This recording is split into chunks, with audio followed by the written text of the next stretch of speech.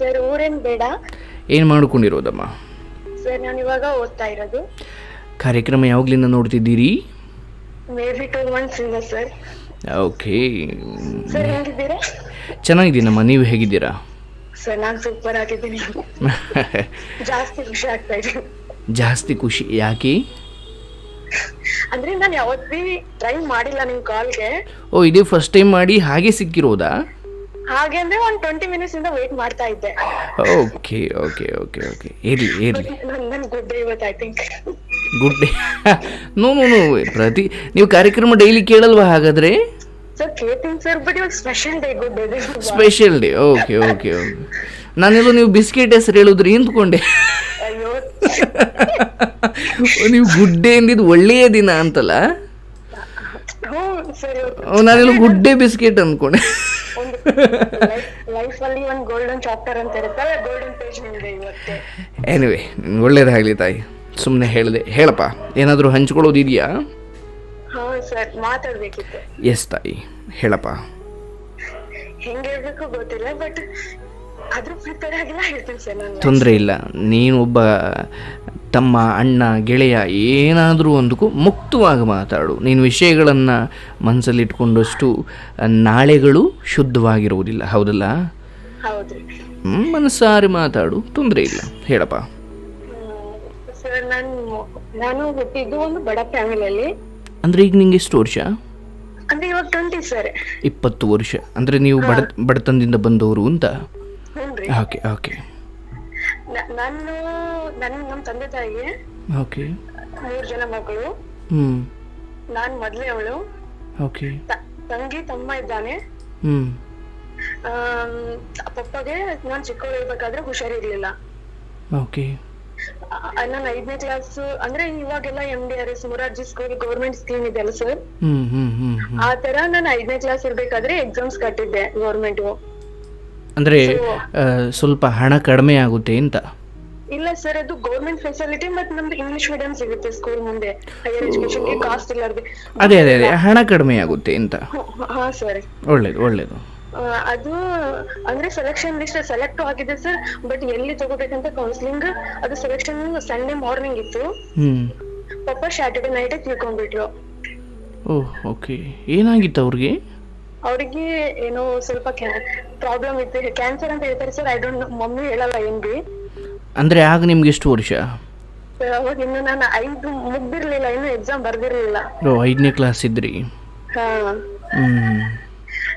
ಅವಾಗ ಹೋಗಕ್ಕಾಗ್ಲಿಲ್ಲ, but teachers ಆಮೇಲೆ ಹೆಂಗೋ ಮ್ಯಾನೇಜ್ ಮಾಡಿ ಡೆತ್ ಸರ್ಟಿಫಿಕೇಟ್ ಕೊಟ್ಟು ಎಲ್ಲ ಮ್ಯಾನೇಜ್ ಮಾಡಿದ್ರು ಸರ್ ಟೀಚರ್ಸ್. ಅವಾಗ ಸೆಲೆಕ್ಷನ್ ಆಗಿದೆ ಅಂತ ಖುಷಿ ಪಡಕ್ ಆಗ್ತಿರ್ಲಿಲ್ಲ, ಪಾಪ ಹೋದ್ರಂತ ದುಃಖ ಪಡಕ್ಕೂ ಆಗ್ತಿರ್ಲಿಲ್ಲ. ಓಕೆ. ಆ ಟೈಮಲ್ಲಿ ತಮ್ಮ ಇನ್ನು 2 years ಅಷ್ಟೇ ಸಣ್ಣವನು. ಅಂದ್ರೆ ತಂಗಿ ಆದ ಒಂದು ಹುಡುಗ ಆದ್ಮೇಲೆ ತಮ್ಮ ಹುಟ್ಟಿದ್ರು, ಒಂದು ಗ್ಯಾಪ್ ಆದ್ಮೇಲೆ. ಅವ್ನು ಇನ್ನು 2 years, ತಂಗಿನೂ ಚಿಕ್ಕವಳು. ಆ ಟೈಮಲ್ಲಿ ಹೆಂಗೋ ಸೆಲೆಕ್ಟ್ ಆಯ್ತು, ಮಮ್ಮಿ ಹೆಂಗೋ ಮ್ಯಾನೇಜ್ ಮಾಡ್ತಿದ್ರು. ಬಟ್ ಸ್ಕೂಲ್ ಎಲ್ಲ ನಂದು ಮೊರಾರ್ಜಿ ಸ್ಕೂಲ್ ಸಿಕ್ತಲ್ವಾ ಸರ್, ಅದು ನನ್ನ ಲೈಫ್ ನಲ್ಲಿ ದೊಡ್ಡ ರೋಲ್ ಪ್ಲೇ ಮಾಡುತ್ತೆ. ಅಂದ್ರೆ ಆ ಸ್ಕೂಲ್ ನನಗೆ ಬಹಳ ಏನೆಲ್ಲ ಕಲಿಸ್ಕೊಟ್ಟಿದೆ. ಅಂದ್ರೆ ನೆನಪುಗಳು ಜಾಸ್ತಿ, ನೆನಪುಗಳು, ಜ್ಞಾನ, ತಿಳುವಳಿಕೆ. ಇವಾಗೂ ನಾನು ಅದು ಯಾವ ತರ ಹೇಳ್ಕೊಟ್ಟಿದೆ ಅದ್ರಲ್ಲೇ ನಡೀತಾ ಇದ್ದೀನಿ. ಒಳ್ಳೇದು ಒಳ್ಳೇದು. ಅಲ್ಲಿ ಹೋಗ್ಬೇಕಾದ್ರೆ ಅಲ್ಲಿ ಎಲ್ಲಾ ಚೆನ್ನಾಗಿತ್ತು ಸರ್, ಎಲ್ಲ ಫ್ರೀ ಇತ್ತು. ಟೀಚರ್ಸ್ ಗಳಂತೂ ಹೇಳಬಾರ್ದು. ನಮ್ ಪ್ರಿನ್ಸಿಪಲ್ ಸರ್ ಅಂದ್ರೆ ಒಬ್ರು ಕವಿ ಆಕ್ಚುಲಿ ಅವರು, ಮತ್ತೆ ಅವ್ರ ಸ್ಪೀಚರ್ ಕೂಡ. ನಾನು ಅವ್ರ ಕ್ಲಾಸ್ ಅಲ್ಲಿ ಬಂದ್ರೆ ಇವಾಗ ಹೆಂಗ ನಿಮ್ ಫಂಕ್ಷನ್ ಗೆ ಎಲ್ರು ಅಡಿಕ್ಟ್ ಆಗಿದ್ದಾರೆ ಸರ್, ಅಂದ್ರೆ ನಿಮ್ ಮಾತು ಕೇಳಕ್ ಎಲ್ರು ಒಂಥರ ತುಡಿತಾರಲ್ವಾ. ನಾನು ಆ ಟೈಮಲ್ಲಿ ಆ ಸರ್ ಅಷ್ಟು ಕಾನ್ಸಂಟ್ರೇಟೆಡ್ ಕೇಳ್ತಾ ಇದ್ದೆ. ಅವ್ರ ಕ್ಲಾಸ್ ಅಲ್ಲಿ ಬಂದ್ರೆ ನನ್ ಕಾನ್ಸಂಟ್ರೇಟ್ ಅವ್ರ ಕಡೆ ಬಿಟ್ರೆ ಬೇರೆ ಕಡೆ ಹೋಗ್ತಾನೆ ಇರ್ಲಿಲ್ಲ. ಆ ಸರ್ ಅವರು ತಮ್ಮ ಲೈಫ್ ಬಗ್ಗೆ ಆಗಿರ್ಬೋದು, ತಮ್ಮ ಅಚೀವ್ಮೆಂಟ್ ಬಗ್ಗೆ ಆಗಿರ್ಬೋದು, ಹೆಣ್ಮಕ್ಳು ಹೆಂಗಿರ್ಬೇಕು, ಸೊಸೈಟಿ ಹೆಂಗಿರ್ಬೇಕು, ಮಾರಲ್ ಎಜುಕೇಶನ್ ಅಂತ ಒಂದು ಪೀರಿಯಡ್ ಇರ್ತೈತಿ ಸರ್ ನಮ್ಗೆ. ಅದ್ಭುತ. ಆ ಕ್ಲಾಸ್ ಅಂತಂದ್ರೆ ನಾನು ಏನೋ ಒಂದು ಹೊಸದಾಗಿ ಕಲಿತೀನಿ ಅಂತ ಒಂದು ಖುಷಿ. ಅಂದ್ರೆ ನಿಮ್ಗೆ ಮಾಮೂಲಿ ಸಬ್ಜೆಕ್ಟ್ಗಳಿಗಿಂತ ಈ ಮಾರಲ್ ಕ್ಲಾಸ್ ಬಹಳ ಆಸಕ್ತಿ?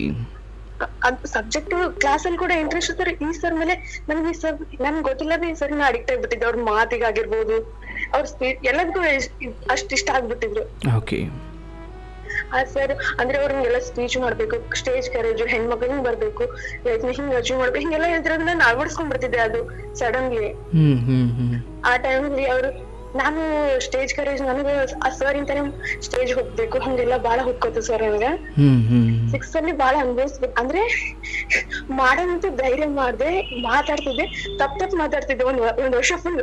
ಅಂದ್ರೆ ಸ್ಟೇಜ್ ಮೇಲೆ ಹೋಗಿ ಮಾತಾಡ್ಲಿಕ್ಕೆ ಅವರು ನಿಮಗೆ ಪ್ರೇರೇಪಣೆ ನೀಡಿದ್ದು? ಅವ್ರು ಮಾತಾಡಿದ್ರೆ ನಾನು ಅಳವಡಿಸ್ಕೊಂಡಿದ್ದೆ. ಅವ್ರು ಅವತ್ತು ಹಿಂಗ್ ಹೋಗಿ ಮಾತಾಡಂತ ನನಗ್ ಪರ್ಟಿಕ್ಯುಲರ್ ಹೇಳಿರ್ಲಿಲ್ಲ. ಓ, ಅಂದ್ರೆ ನಿಮ್ಮ ಪ್ರಯತ್ನ ಅದು? ನಾನ್ ಬಿ ಅವ್ರಂಗ್ ಮಾತಾಡ್ಬೇಕಲ್ಲ. ಓಕೆ. ಅದನ್ನ ಫಸ್ಟ್ಗೆಲ್ಲ ಬಾಳ ನೋವು ಅನ್ಭವಿಸ್ದೆ. ಅಂದ್ರೆ ನಗ್ತಿದ್ರು, ನಕ್ರೆ ನನ್ಗೆ ಏನ್ ಅನ್ಸ್ಕೊತಿರ್ಲಿಲ್ಲ sir, but next time change ಮಾಡ್ಬೇಕಂತ. ಬಟ್ 7th ಒಂದು ಹಾಫ್ ಸೆಮ್ ಅಂತಾನೆ ನಾನು ಇದೇ ತರ ಹಿಂಗೆ ನಗ್ತಿರು. ಬಟ್ ಆಮೇಲೆ 7th ಆದ್ಮೇಲೆ ನನಗೊಂದು ಇಲ್ಲ ಈ ಸತಿ ಏನಾರು ಚಂದೆ ಮಾಡ್ಬೇಕಂತ ಮಾಡಿ ಅಲ್ಲಿಂದ ಸ್ಟಾರ್ಟ್ ಆಯ್ತು ಸರ್ ನನ್ ಜರ್ನಿ. ಅಲ್ಲಿಂದ ಎಲ್ಲಾ ಇವೆಂಟ್ಸ್ ನಾನೇ ಮಾಡಕ್ ಸ್ಟಾರ್ಟ್ ಮಾಡ್ದೆ. ಎಲ್ರು ಸರ್ ನನ್ಗೆ ಆವಾಗ ಫೈಂಡ್ ಔಟ್ ಮಾಡಕ್ ಸ್ಟಾರ್ಟ್ ಆದ್ರು. ಅಂಡ್ ಆ ಸ್ಕೂಲ್ ಹೇಳ್ಬೇಕಂದ್ರೆ ಅದು ಓದೋದ್ರಲ್ಲಿ ನಾನ್ ಫಸ್ಟ್ ಚಲೋನೇ ಇದೆ, ಎಲ್ಲದ್ರಲ್ಲೂ ಇದೆ. ಆಟ ಪಾಠ ಎಲ್ಲ ಟೀಚರ್ ಜೊತೆ ಬರೆಯೋದಾಗ ಎಲ್ಲಾನು ಚಂದಿದ್ದೆ. ಆ ಟೈಮಲ್ಲಿ ನಾನು 9th ಇರ್ಬೇಕಾದ್ರೆ ಊರಿಗೆ ಬರ್ತೀನಿ ಸರ್. ಕೋಚಿಂಗ್ ಅಂದ್ರೆ 10th ಹೋಗ್ಬೇಕಾದ್ರೆ ಅದು ಟ್ಯೂಷನ್ ಹೋಗ್ತಾರಲ್ಲ, ಅದು ನಮ್ಮ ಮಾಮರು, ನಮ್ಮ ಮಮ್ಮಿಗೆ 4 ಜನ ತಮ್ಮದಿರು. ಅವರು ನಿಮ್ದು ಮೊದಲನೇ ಮಾಮ, 2ನೇ ಮಾಮ ಒಕ್ಕಲ್ತನ ಮಾಡ್ತಾರೆ, 3ನೇ ಮಾಮ ನೌಕರಿ ಇದೆ. ಅವ್ರು ನೌಕರಿ ಇದೆಯಲ್ಲ, ಅವರು ನಮ್ಮ ಮಮ್ಮಿ ಏನ್ ಹೇಳಿದ್ರು ಅವ್ರಿಗೆ, ನೀವು ಅಲ್ಲಿ ಎಲ್ಲಾದ್ರೂ ನೋಡಪ್ಪ ಅವಳಿಗೆ ಕೋಚಿಂಗ್ ಎಲ್ಲ ಕತ್ತಾಳ, ಕೇಳಲ್ಲ ನೋಡಂದ್ರು ಸರ್. ಮಾಮ ನೋಡಿದ್ರು, ಅಲ್ಲೇ ಮಾಡಿದ್ರು. ಬಟ್ ನಾನೇನ್ ಅನ್ಕೊಂಡೆ ಮಾಮ ತಮ್ಮ ದುಡ್ಡಲ್ಲಿ ಕೊಟ್ಟಿದ್ದಾರೆ ಅಂತ ಅನ್ಕೊಂಡಿದ್ದೆ. ಏನಂತ? ಮಾಮ ತಮ್ಮ ದುಡ್ಡಲ್ಲಿ ಕೊಟ್ಟು ನಮ್ಗೆಲ್ಲ ಇಷ್ಟು ಓದಕತ್ತಾರಂತ ಚೆನ್ನಾಗ್ ಓದಿದ್ದೆ. ಬಟ್ ನನ್ ಮಮ್ಮಿ ಹೇಳಿರ್ಲಿಲ್ಲ. ಆಮೇಲೆ ಸ್ವಲ್ಪ ದಿನ ಆದ್ಮೇಲೆ ಹೇಳಿದ್ರು, ಮಮ್ಮಿ ಹತ್ರ ದುಡ್ಡು ಇಸ್ಕೊಂಡಿದ್ರಕ್ಕ ಮಾಮ. ಅಂದ್ರೆ ನಿಮ್ ತಾಯಿ ಹತ್ರ ಇಸ್ಕೊಂಡೇ ವ್ಯವಸ್ಥೆ ಮಾಡಿರೋದು? ವ್ಯವಸ್ಥೆ ಮಾಡಿರೋದು. ಬಟ್ ನನಗ್ ಗೊತ್ತಿರ್ಲಿಲ್ಲ ಮಾಮ ಅಲ್ಲ ಅಂತ. ಅವ್ರು ಏನಾದ್ರು ಬೈದಿರೋದು ಸುಮ್ನೆ ಇರ್ತಿದ್ದೆ. ನನ್ಗೆಲ್ಲ ಓದಿಸ್ತಿದಾರಲ್ಲ ಮಾವ, ಚೆನ್ನಾಗ್ ಓದ್ಬೇಕಂತ ಅಷ್ಟೇ ಇತ್ತು. ಹಂಗನ್ಬೇಕಾದ್ರೆ ಸರ್ ನಾನು ಟ್ಯೂಷನ್ ಮುಗಿಸ್ಕೊಂಡ್ ಹೋಗ್ಬೇಕಾದ್ರೆ ಅವ್ರು ನನಗೆ ಹೇಳ್ತಾರೆ ನರ್ಸಿಂಗ್ ಮಾಡ್ಬೇಕು ಹಂಗ ಹಿಂಗ ಅಂತ. ನಾನು ಸುಮ್ನೆ ಜಸ್ಟ್ ಅಂತೀನಿ. ಆದ್ರೆ ಬಟ್ ನನ್ ಮನಸ್ಸಿನಾಗ ಇದ್ದಿದ್ದೆ ಮಾಡ್ಬೇಕಲ್ವಾ. ಸರಿ ಕೇಳಿದ್ರು ಕೇಳಿಸ್ಲಾರ್ದು ಆಯ್ತು ಅಂತ ಸುಮ್ಮಾಗಿದ್ದೆ. ಈಗ ನಿಮ್ ಮನ್ಸಲ್ಲಿ ಇದ್ದಿದ್ದೇನು? ನನ್ಗೆ MBBS ಮಾಡ್ಬೇಕಂತ ಇತ್ತು ಸರ್. ಅಂದ್ರೆ ಅದು ಅಲ್ಲಿಗೆ ಬಂತಲ್ಲ. ಬಟ್ ನರ್ಸಿಂಗ್ ಮಾಡಂದ್ರೆ ಸರ್ ಅದ್ರಕ್ಕಿಂತ MBBS ಮಾಡ್ಬೇಕಂತ ಇತ್ತು ನನ್ಗೆ. ಅಂದ್ರೆ ಅದು ಬೇರೆ ಬೇರೆ ಅಲ್ಲ? ನರ್ಸಿಂಗ್ ಅಂದ್ರೆ ಡಾಕ್ಟರ್ ಕೈಯಲ್ಲಿ ವರ್ಕ್ ಮಾಡ್ಯಾರಲ್ವಾ. ಬಟ್ ನಾನು ಏನಿರೋದೇನು MBBS ಮಾಡ್ಬೇಕಂತ ಇತ್ತು. ಆ ಟೈಮಲ್ಲಿ ಅಂತಿದ್ದೆ, ಬಟ್ ಕೇಳ್ತಿರ್ಲಿಲ್ಲ. ಮನೆಯಲ್ಲಿ ರಜೆಗ್ ಬಂದಾಗ ಇವರಿಗೆ ಸಾಲಿ ಬಿಡ್ಸೋ ಟೈಮ್ ನೋಡ್ಲಕ್ಕ ಮದ್ವೆ ಮಾಡ್ಬೇಕು ಹಂಗ ಹಿಂಗ ಅಂದ್ರೆ ಸರ್. ಆ ಟೈಮಲ್ಲಿ ನನ್ ಕಿವಿ ಬಿತ್ತದು, ಬಟ್ ಯಾರು ನನ್ ಮುಂದೆ ಆತರ ಹೇಳಿರ್ಲಿಲ್ಲ. ಆ ಟೈಮಲ್ಲಿ ನನ್ ಫಂಕ್ಷನ್ಸ್ ನಾನೇ ಅಟೆಂಡ್ ಮಾಡ್ತಿದ್ನಲ್ಲ. 10th annual ಪಾರ್ಟಿಲಿ ನಾನೊಂದು ಸ್ಪೀಚ್ ತಗೊಂಡೆ ಬೇಕಂತಾನೆ. ಅದು ನನ್ನ ಪೇರೆಂಟ್ಸ್ ಹೋಗಿ ಮುಟ್ಲಿ ಅಂತಾನೆ ಮಾತಾಡ್ದೆ ನಾನು. ಅವ್ರು ಬೇಕಂತ ಉದ್ದೇಶಪೂರ್ವಕ ಹೋಗಿ. ಎಲ್ಲಿ ಸ್ಪೀಚು? ಅಲ್ಲಿ ನಮ್ದು annual ಪಾರ್ಟಿ ಇರುತ್ತಲ್ವಾ sir, send up party 10th ಅವ್ರಿಗೆ. ಅಂದ್ರೆ ನಾನ್ ಎಲ್ರು ತರ ಅಂದ್ರೆ ನಿಮ್ದು ಇವಾಗಂದ್ರೆ ಎಲ್ರು 10th ಮುಗಿದು ಮುಂದೆ ಮಕ್ಕಳಿಗೆ ಇದೇ ಮಾಡಿ ಅಂತ ಫೋರ್ಸ್ ಮಾಡ್ಬೇಡಿ. ಅಂದ್ರೆ ಅವರ ಆಸೆಗಳಿಗೂ ಬೆಲೆ ಕೊಡಿ ಅಂತ. ಅವ್ರ ಆಸೆಗಳಿಗೂ ಬೆಲೆ ಕೊಡಿ, ಮತ್ತೆ ನಾವ್ ಮಕ್ಕಳಾದ್ರು ಅವ್ರ ಆಸೆನ ಪಾಲಿಸ್ಬೇಕು. ಅವ್ರ ಮಾತನ್ನ ಕೇಳ್ಬೇಕು, ಅವ್ರಿಗೆ ತಿಳುವಳಿಕೆ ಹೇಳ್ಬೇಕು, ಅವ್ರಿಗೆ ಕಮೆಂಟ್ಸ್ ಮಾಡ್ಬೇಕು, ಹಿಂಗೆಲ್ಲ. ಅದು ನನ್ ತಂದೆ. ಅಂದ್ರೆ ನಿಮ್ಮ ಉದ್ದೇಶ ಆವು ಸಾಯ್ಬೇಕು, ಕೋಲು ಮುರಿಯಂಗಿಲ್ಲ ಅಂತ? ಸರ್ ಇಲ್ಲ ಸರ್, ನನ್ನ ಉದ್ದೇಶ ಏನಾಗಿತ್ತು, ನಮ್ಮ ಮನೆಗೆ ಸಾಲಿ ಬಿಡಿಸ್ಬಾರ್ದು ಅಷ್ಟೇ. ಆ ಮಾತಾಡಿ ಹೋಗಿ ಮುಟ್ಬೇಕಾಗಿತ್ತು. ಅದು ಯಾವ ಮುಖಾಂತರ ಈ ಸ್ಪೀಚ್ ಅಂತ ಹೋಗಿ ಮುಟ್ಟುತ್ತಲ್ಲ. ಅದೇ ಹೇಗ್ ಮುಟ್ಟುತ್ತೆ ಸರ್? ಆ ಫಂಕ್ಷನ್ ನಮ್ ತಂದೆ ನಮ್ ಪೇರೆಂಟ್ಸ್ ಬಂದಿದ್ರಲ್ಲ. ನಾನ್ ಹೇಳಿದೆ ಹಿಂಗೆಲ್ಲ ಹೇಳಿದಾಗ ಜಾಸ್ತಿ ಪೇರೆಂಟ್ಸ್ ಅದಕ್ ಬಾಳ ಅಪ್ರಿಶಿಯೇಟ್ ಮಾಡಿದ್ರು. ಆಮೇಲೆ ನಮ್ ಪೇರೆಂಟ್ಸ್ ನಮ್ಮ ಮಮ್ಮಿ ಹತ್ರು. ಅಂದ್ರೆ ಆ ಮಾತಾಡಿಗೆ ಹೋಗಿ ಮುಟ್ಟೋದು ಅವ್ರಿಗೆ ಗೊತ್ತದೆ. ಯಾಕಂದ್ರೆ ರಿಯಾಲಿಟಿ ನಾನ್ ಮಾತಾಡಿದೆಲ್ಲ ನಮ್ ಫ್ಯಾಮಿಲಿದಾಗ ಆಗಿದ್ದೆ ಅಲ್ಲಿ ಸ್ಪಷ್ಟಪಡಿಸಿನ್. ಬಟ್ ನಾನ್ ಮೆನ್ಷನ್ ಮಾಡಿಲ್ಲ ನನ್ನ ಹೆಸರು ಏನಂತ. ಈ ತರ ಇರ್ತಾವ ಸಿಚುವೇಶನ್ಸ್, ಗರ್ಲ್ಸ್ ಹಿಂಗೆಲ್ಲ ಬರ್ಬೇಕು, ಅವ್ರಿಗೆ ಆಸೆ ಕನ್ಸ್ಗಳು ಇರ್ತವ, ಹಂಗೆಲ್ಲ ಹೇಳಿದ್ದಲ್ಲ ಸರ್. ಅವಾಗ ನಮ್ ಪ್ರಿನ್ಸಿಪಲ್ ಸರ್ ಅದು ಅಬ್ಸರ್ವ್ ಮಾಡಿದ್ರು. ಫಂಕ್ಷನ್ ಮುಗಿದು ಲಾಸ್ಟಿಗೆ ಪೇರೆಂಟ್ಸ್ ಭೇಟಿ ಮಾಡಿಸಿ ಹೋಗ್ಬೇಕಾದ್ರೆ ನಮ್ಮ ಮಮ್ಮಿ ಕೇಳಿದ್ರು, ಯಾಕೆ ನೀವು ಒಳ್ಳೆ ಆದ್ರಿ, ಮಗು ಚೆನ್ನಾಗಿ ಮಾಡಿದ್ವಿ ಎಲ್ಲ ಫಂಕ್ಷನ್ ಅಂತ ಕೇಳಿದ್ರು. ಇಲ್ರಿ ಸರ್ ಅಂತಂದ್ರೆ, ಯಾಕೆ ನಿಮ್ ಮಗಳಿಗೆ ಬಿಡಿಸ್ಬೇಕಂತ ಅನ್ಕೊಂಡಿರಿ ಅಂತ ಬಂದ್ಬಿಡ್ತು ಸರ್ ನಮ್ ಸರ್ ಬಾಯಲ್ಲಿ. ಅವಾಗ ನಮ್ಮ ಮಮ್ಮಿ ಇಲ್ಲ ಅಂದ್ರು. ಅದು ನನಗೆ ಇಂಡೈರೆಕ್ಟ್ ಪರ್ಮಿಷನ್ ಸಿಕ್ತು ಎಕ್ಸ್ಟ್ರಾ ಓದಕ್ಕೆ. ಇಂಡೈರೆಕ್ಟ್ ಪರ್ಮಿಷನ್ ಅವ್ರ ನನ್ ಬಾಯಿ ಬಿಟ್ಟು ಏನು ಅನಿಲ್ಲ ಅದ್ರ ಬಗ್ಗೆ. ಬಟ್ ನನ್ಗೆ ಗೊತ್ತಾಯ್ತು, ಓದಿಸ್ತಾರ ಗ್ಯಾರಂಟಿ ನೆಕ್ಸ್ಟ್ ಓದ್ಮಾಟಿ ಅಂತ. ಹೈಯರ್ ಸ್ಟಡಿಗೆ ಹೆಲ್ಪ್ ಮಾಡ್ತಾರಂತ. ಅಂಡ್ 10th ಅಲ್ಲಿ ಮುಗಿಸ್ಕೊಂಡ್ ಬಂದ್ಮೇಲೆ ರಿಸಲ್ಟ್ ಕೂಡ ಚಂದ ಆಯ್ತು ಸರ್. ಹಲೋ ಹೇಳಮ್ಮ. 85 ಆಯ್ತು ಸರ್. ಅಂಡ್ ಬಂದ್ಮಾಕೆ ನಮ್ಮ ಮಾಮರ್ ಏನಂದ್ರು ಕಾಮರ್ಸ್ ಮಾಡು, ಆರ್ಟ್ಸ್ ಮಾಡು, ಎಜುಕೇಶನ್ ಮಾಡು ಅಂದ್ರಿ ಸರ್. ಬಟ್ ನನಗದು ಇಂಟ್ರೆಸ್ಟ್ ಇರ್ಲಿಲ್ಲ. ನನ್ಗೆ ಇಂಟ್ರೆಸ್ಟ್ ಕಾಮರ್ಸ್ ಆರ್ಟ್ಸ್ ಅಂತಂದ್ರೆ ನಾನು ಮಾಡ್ತಿದ್ದೆ, ಬಟ್ ನನಗೆ ಸೈನ್ಸ್ ಇಂಟ್ರೆಸ್ಟ್ ಇದೆ. ನಾನು ಸೋಷಿಯಲ್ ವರ್ಕ್ ಮಾಡ್ಬೇಕು ಮುಂದೆ, MBBS ಆಗಿ ಫ್ರೀ ಆಗಿ ಎಲ್ಲ ಕ್ಯಾಂಪಸ್ ಹಾಕಿ ಬಡವರಿಗೆ ಹೆಲ್ಪ್ ಮಾಡ್ತಾರಲ್ಲ, ಸೊ ಆ ತರ ಮಾಡ್ಬೇಕು, ನನಗೆ MBBS ಮಾಡ್ಬೇಕು, ನಾನು ಸೈನ್ಸ್ ಏನ್ ಮಾಡ್ತೀನಿ ಅಂದೆ.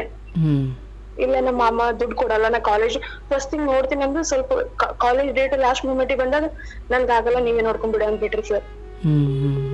ಮಮ್ಮಿ ಕೇಳಿದ್ರೆ, ಮಮ್ಮಿ ನಾನು ಓದ್ತೀನಿ, ನಾನು ಶಾಣೆ ಇದ್ದೀನಿ ಅಂತ ಗೊತ್ತು ಸರ್, ಬಟ್ ತಮ್ಮ ಬೇಡ ಅಂತ ಅನ್ನೋದಕ್ಕೋಸ್ಕರ ಸೈನ್ಸ್ ಮಾಡ್ಬೇಡ.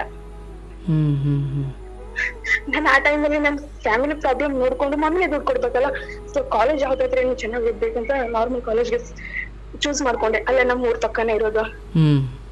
ಅಲ್ಲಿ ಗೌರ್ಮೆಂಟ್ ಹಾಸ್ಟೆಲ್ ಆಯ್ತು, ಎಲ್ಲ ಫ್ರೀ ಫೆಸಿಲಿಟೀಸ್, ಬರೀ 10,000 ಅಲ್ಲಿ ನಾನು PUC ಮುಗಿಸ್ಕೊಂಡೆ. ಆ ಟೈಮಲ್ಲಿ ಸೈನ್ಸ್ ಚೆನ್ನಾಗಿ, ಸೈನ್ಸ್ ಅಲ್ಲಿ ಅಂದ್ರು ನನ್ಗೆ ಏನ್ ಬೇರೆ ಕಡೆ ಏನ್ ಇರ್ಲಿಲ್ಲ. ನಾನು ಓದ್ಬೇಕು, ನಾನು MBBS ಮಾಡ್ಬೇಕು, ಸೊ ಸೈನ್ಸ್ ಚೆನ್ನಾಗಿ ಓದ್ಬೇಕು, ನನ್ ಡಿಸ್ಟಿಂಕ್ಷನ್ ಇನ್ನೂ ಚೆನ್ನಾಗಿ ಮಾಡ್ಬೇಕು, ಇದ್ರ ಬಿಟ್ರೆ ನನ್ಗೆ ಏನು ಗುಂಗಳು ಏನು ಇರ್ಲಿಲ್ಲ ಸರ್ ಆ ಟೈಮಲ್ಲಿ. ಅಂಡ್ ಹಾಸ್ಟೆಲ್ ಫ್ರೀ ಇತ್ತು. ಮನೆಗೇನ್ ಮಮ್ಮಿ ಅವಾಗ ಏನಾದ್ರು ಅಂತಿರ್ತಿದ್ರು, ಕಾಮನ್ಗೆ ಬೈತಿದ್ರು, ಅದ್ರ ಬಗ್ಗೆ ತಲೆ ಕೆಡ್ಸ್ಕೊತಿರ್ಲಿಲ್ಲ. ನಾನು ಸ್ಟಡಿ ಬಗ್ಗೆ ಫೋಕಸ್ ಬಿಟ್ಟು ನಾ ಯಾವ್ದ್ ಕಡೆ ಹೋಗ್ತಾ ಇರ್ಲಿಲ್ಲ. ಆ ಟೈಮಲ್ಲಿ ಸೆಕೆಂಡ್ PUC ಎಕ್ಸಾಮ್ ಬಂತು, ಅವಾಗ ಕರೋನಾ ಬಂತಲ್ಲ ಸರ್.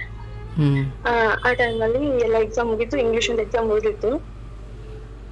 ಇಂಗ್ಲಿಷ್ ಒಂದು ಎಕ್ಸಾಮ್ ಇರ್ಬೇಕಾದ್ರೆ ಅದೊಂದು ಎಕ್ಸಾಮ್ ಕರೋನಾ ಬಂತು, ಅವಾಗ ಲಾಕ್ಡೌನ್ ಆಯ್ತು, ಫಸ್ಟ್ ಲಾಕ್ಡೌನ್ ಆಯ್ತು. ಈಗ ಆ ಟೈಮಲ್ಲಿ ಆ ಎಕ್ಸಾಮ್ ಆಗ್ಲಿಲ್ಲ, ಊರಿಗೆ ಬಂದಲ್ಲ. ನಾನು ಎಕ್ಸಾಮ್ಸ್ ಅಂದ್ರೆ ಎಲ್ಲ ಮುಗ್ದಿದ್ದೇವೆ. ಇನ್ CET neat MBBS ಮಾಡ್ಬೇಕಿದ್ರೆ NEET exam ಬರ್ಬೇಕು ಸರ್. ಅದಕ್ಕೆ ಚೆನ್ನಾಗಿ ಪ್ರಿಪೇರ್ ಆಗ್ಬೇಕು. ಮನೇಲಿ ಇನ್ನೂ ಟೈಮ್ ಸಿಗುತ್ತೆ, ಹೆಂಗಿದ್ರು ಲಾಕ್ಡೌನ್ ಆಯ್ತು, ಇನ್ನ ಎಕ್ಸ್ಟ್ರಾ ಟೈಮ್ ಸಿಗುತ್ತೆ, ಮುಂದೆ ಎಕ್ಸಾಮ್ ಪೋಸ್ಟ್ಪೋನ್ ಆಗುತ್ತೆ, 2-3 ಮಂತ್ ಎಕ್ಸ್ಟ್ರಾ ಸಿಗುತ್ತೆ. ನನ್ಗೆ ಚೆನ್ನಾಗಿ ಪ್ರಿಪೇರ್ ಆಗ್ಬೋದು ಅಂತ ನಾನು ಜಾಸ್ತಿ ಪ್ರಿಪೇರ್ ಆಗಿದ್ದೆ ನೈಟ್ ಎಲ್ಲ. ಮಾರ್ನಿಂಗ್ ಎಲ್ಲ ಊರಿಗೆ ಹೋಗಿ, ಬಟ್ ನನಗೆ ಮಾರ್ನಿಂಗ್ ಹಿಂಗಾಗುತ್ತೆ ಅಂತ ನಾ ಎಕ್ಸ್ಪೆಕ್ಟ್ ಕೂಡ ಮಾಡಲಾರ್ದಂತ ಇತ್ತು ಸರ್. ನನಗೆ ಮಾರ್ನಿಂಗ್ ಅಮ್ಮನಿಗೆ ಕಾಲ್ ಮಾಡ್ತೀನಿ, ಮುಂದಿನ ಊರಿಗೆ ಬರ್ತಾ ಇದ್ದೀನಿ, ಈಗ ಪೋಸ್ಟ್ಪೋನ್ ಎಕ್ಸಾಮ್ ನಿಂತು ನಾ ಊರಿಗೆ ಬರ್ತಾ ಇದ್ದೀನಿ ಅಂತ ಹೇಳ್ತೀನಿ ಸರ್. ಮಮ್ಮಿಗೆ ಆಂಟಿ ಮೀನ್ಸ್ ಮಮ್ಮಿ ತಂಗಿ, ಮಮ್ಮಿ ಆಂಟಿಯವ್ರಿಗೆ ಊರಿಗೆ ಹೋಗು, ಅಲ್ಲೇ ನಾನು ಬರ್ತೀನಿ 1 ವೀಕ್ ಅಂತ ಹೇಳ್ತಾರೆ ಸರ್. ನಾನು ನಾರ್ಮಲಿ ಮೊದ್ಲೆಲ್ಲ ನಾನು ಮುರಾರ್ಜಿ ಓದ್ಬೇಕಾದ್ರೆ ಚೆನ್ನಾಗಿ ಓದ್ತೀನಿ ಅಂತ ಎಲ್ಲರೂ ಜೋರ್ ಮಾಡ್ತಿದ್ರು ಫ್ಯಾಮಿಲಿಲಿ. ಆಂಟಿ ಅಂದ್ರೆ ಏನೋ ಖುಷಿ ಅಂತ ಚೆನ್ನಾಗಿದೆ ಸರ್. 1 ವೀಕ್ ಆಗುತ್ತೆ, ನಾನ್ ಚೆನ್ನಾಗಿದ್ದೆ, ಮಮ್ಮಿ ಯಾವಾಗ ಬರ್ತಾರೆ ಅಂತ ಅನ್ಕೊಂಡೆ. ಫಸ್ಟ್ ಲಾಕ್ಡೌನ್ ಓಪನ್ ಆಯ್ತು, ಆ ಮಮ್ಮಿ ಬರ್ಲೇ ಇಲ್ಲ. ನಾ ಫೋನ್ ಹಚ್ಚಿ ಕೇಳಿದೆ, ಯಾಕೆ ಬರ್ತಾ ಇಲ್ಲ, ನಾನಾದ್ರೂ ಬರ್ಲಿ ನಾನೇ ಅಂತಂದ್ರೆ, ಇಲ್ಲ ಮತ್ತೆ ಬರ್ತಿ ಎಲ್ಲ ಇದ್ರು, ಹಿಂಗೆಲ್ಲ ಬೈದ್ರು ಸರ್ ಮಮ್ಮಿ. ಆ ಟೈಮಲ್ಲಿ ಅಜ್ಜಿ ಬಂದ್ರು ಅಲ್ಲಿಗೆ, ಮಮ್ಮಿ ಅಜ್ಜಿ ತಮ್ಮ ಮಗಳ ಹತ್ರ ಬಂದ್ರು. ಬಟ್ ಅವ್ರು ಬಂದಿರೋ ಉದ್ದೇಶ ಏನಂದ್ರೆ ನನ್ಗೆ ಮದ್ವಿಗೆ ಹೋಗ್ಬೇಕಂತೆ. ಯಾರ ಜೊತೆ? ನಮ್ ಮಮ್ಮಿಗೆ ಲಾಸ್ಟ್ನೇ ತಮ್ಮ ಇದಾರೆ ಸರ್, ನಮ್ಮ ಮಾವ. ಅಂದ್ರೆ ಗೌರ್ಮೆಂಟ್ ಕೆಲಸ ಇದೆ ಅಂದ್ರಲ್ಲ, ಅವ್ರ ಜೊತೆ? ಅಲ್ಲ, ಇನ್ನೊಬ್ರು 4 ಜನ ಇದ್ರಲ್ಲ, ಲಾಸ್ಟ್ನೇ ಅವ್ರ ಜೊತೆ. ಅದಕ್ಕೆ ನನ್ಗೆ ಗೊತ್ತಿರಲಿಲ್ಲ ಸರ್. ಅವ್ರು ಹೇಳಿದ್ರು, ಬಟ್ ನೀವು ನನ್ಗೆ ಸ್ಟಡಿ ಓದ್ಬೇಕು, ನಾನು ಹಿಂಗೆಲ್ಲ ಮಾಡ್ಬೇಕು, ಜೀವನದಾಗ ಅಚೀವ್ಮೆಂಟ್ ಮಾಡ್ಬೇಕು, ಹಿಂಗೆಲ್ಲ ಇದೆ, ಆಗಲ್ಲ ಅಂದೆ ಸರ್. ಅವ್ರು ಅಲ್ಲಿ 1 ಮಂತ್ ಕಳೆದೆ. ಅದು ಅಂದ್ರೆ ನಮ್ಮ ಮಮ್ಮಿ ಬಾ ಅಂತ ಹೇಳಿದ್ಮೇಲಿಂದ 1 ಮಂತ್ ಕಳೆದೆ ಸರ್. ನಾನು ಅಲ್ಲೇ ಊಟ ಮಾಡಕ್ ಬಾ ಅಂತಿರ್ಲಿಲ್ಲ, ಏನು ಅಂತಿರ್ಲಿಲ್ಲ. ಅಂಡ್ ಬರೀ ಮಾರ್ನಿಂಗ್ ಆದ್ರೆ ಇದೇ ವಾದ, ಮಧ್ಯಾಹ್ನ ಮಲ್ಕೋತಿದ್ರು, ಮತ್ ನೈಟ್ ಆದ್ರೆ ಇದೇ ವಾದ. ನಾನೇನ್ ಅನ್ಕೊಂಡಿದ್ದೆ, ಚೆನ್ನಾಗಿ ಓದ್ಬೇಕು, ಇಲ್ಲ ಅವ್ರು ಮಲ್ಕೊಂಡ ಮೇಲೆ ನನಗೆ ಟೈಮ್ ಸಿಕ್ಕಾಗ ಓದ್ತಿದ್ದೆ ಸರ್ ಸರಿಯಾಗಿ ಚೆನ್ನಾಗಿ. ಮಧ್ಯಾಹ್ನ ಮಾರ್ನಿಂಗ್ ಇದೇ ವಾದ, ಸಾಯಂಕಾಲನೂ ಇದೇ ವಾದ ಆಗ್ತು. ಅವ್ರು ಎಷ್ಟೇ ಹೇಳಿದ್ರು ನಾ ಕೇಳಿಲ್ಲ ಸರ್ ಕಡೆಗೆ.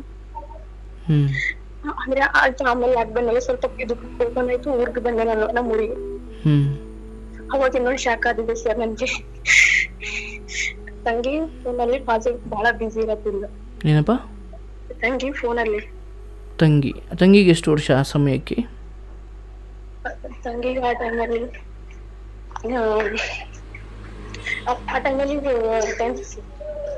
10ನೇ ಕ್ಲಾಸ್ ಆಕೆ. ಓಕೆ, ಜೋರ ಮಾತಾಡ್ಬೇಕು, ಧ್ವನಿ ಕೇಳುತ್ತಿಲ್ಲ.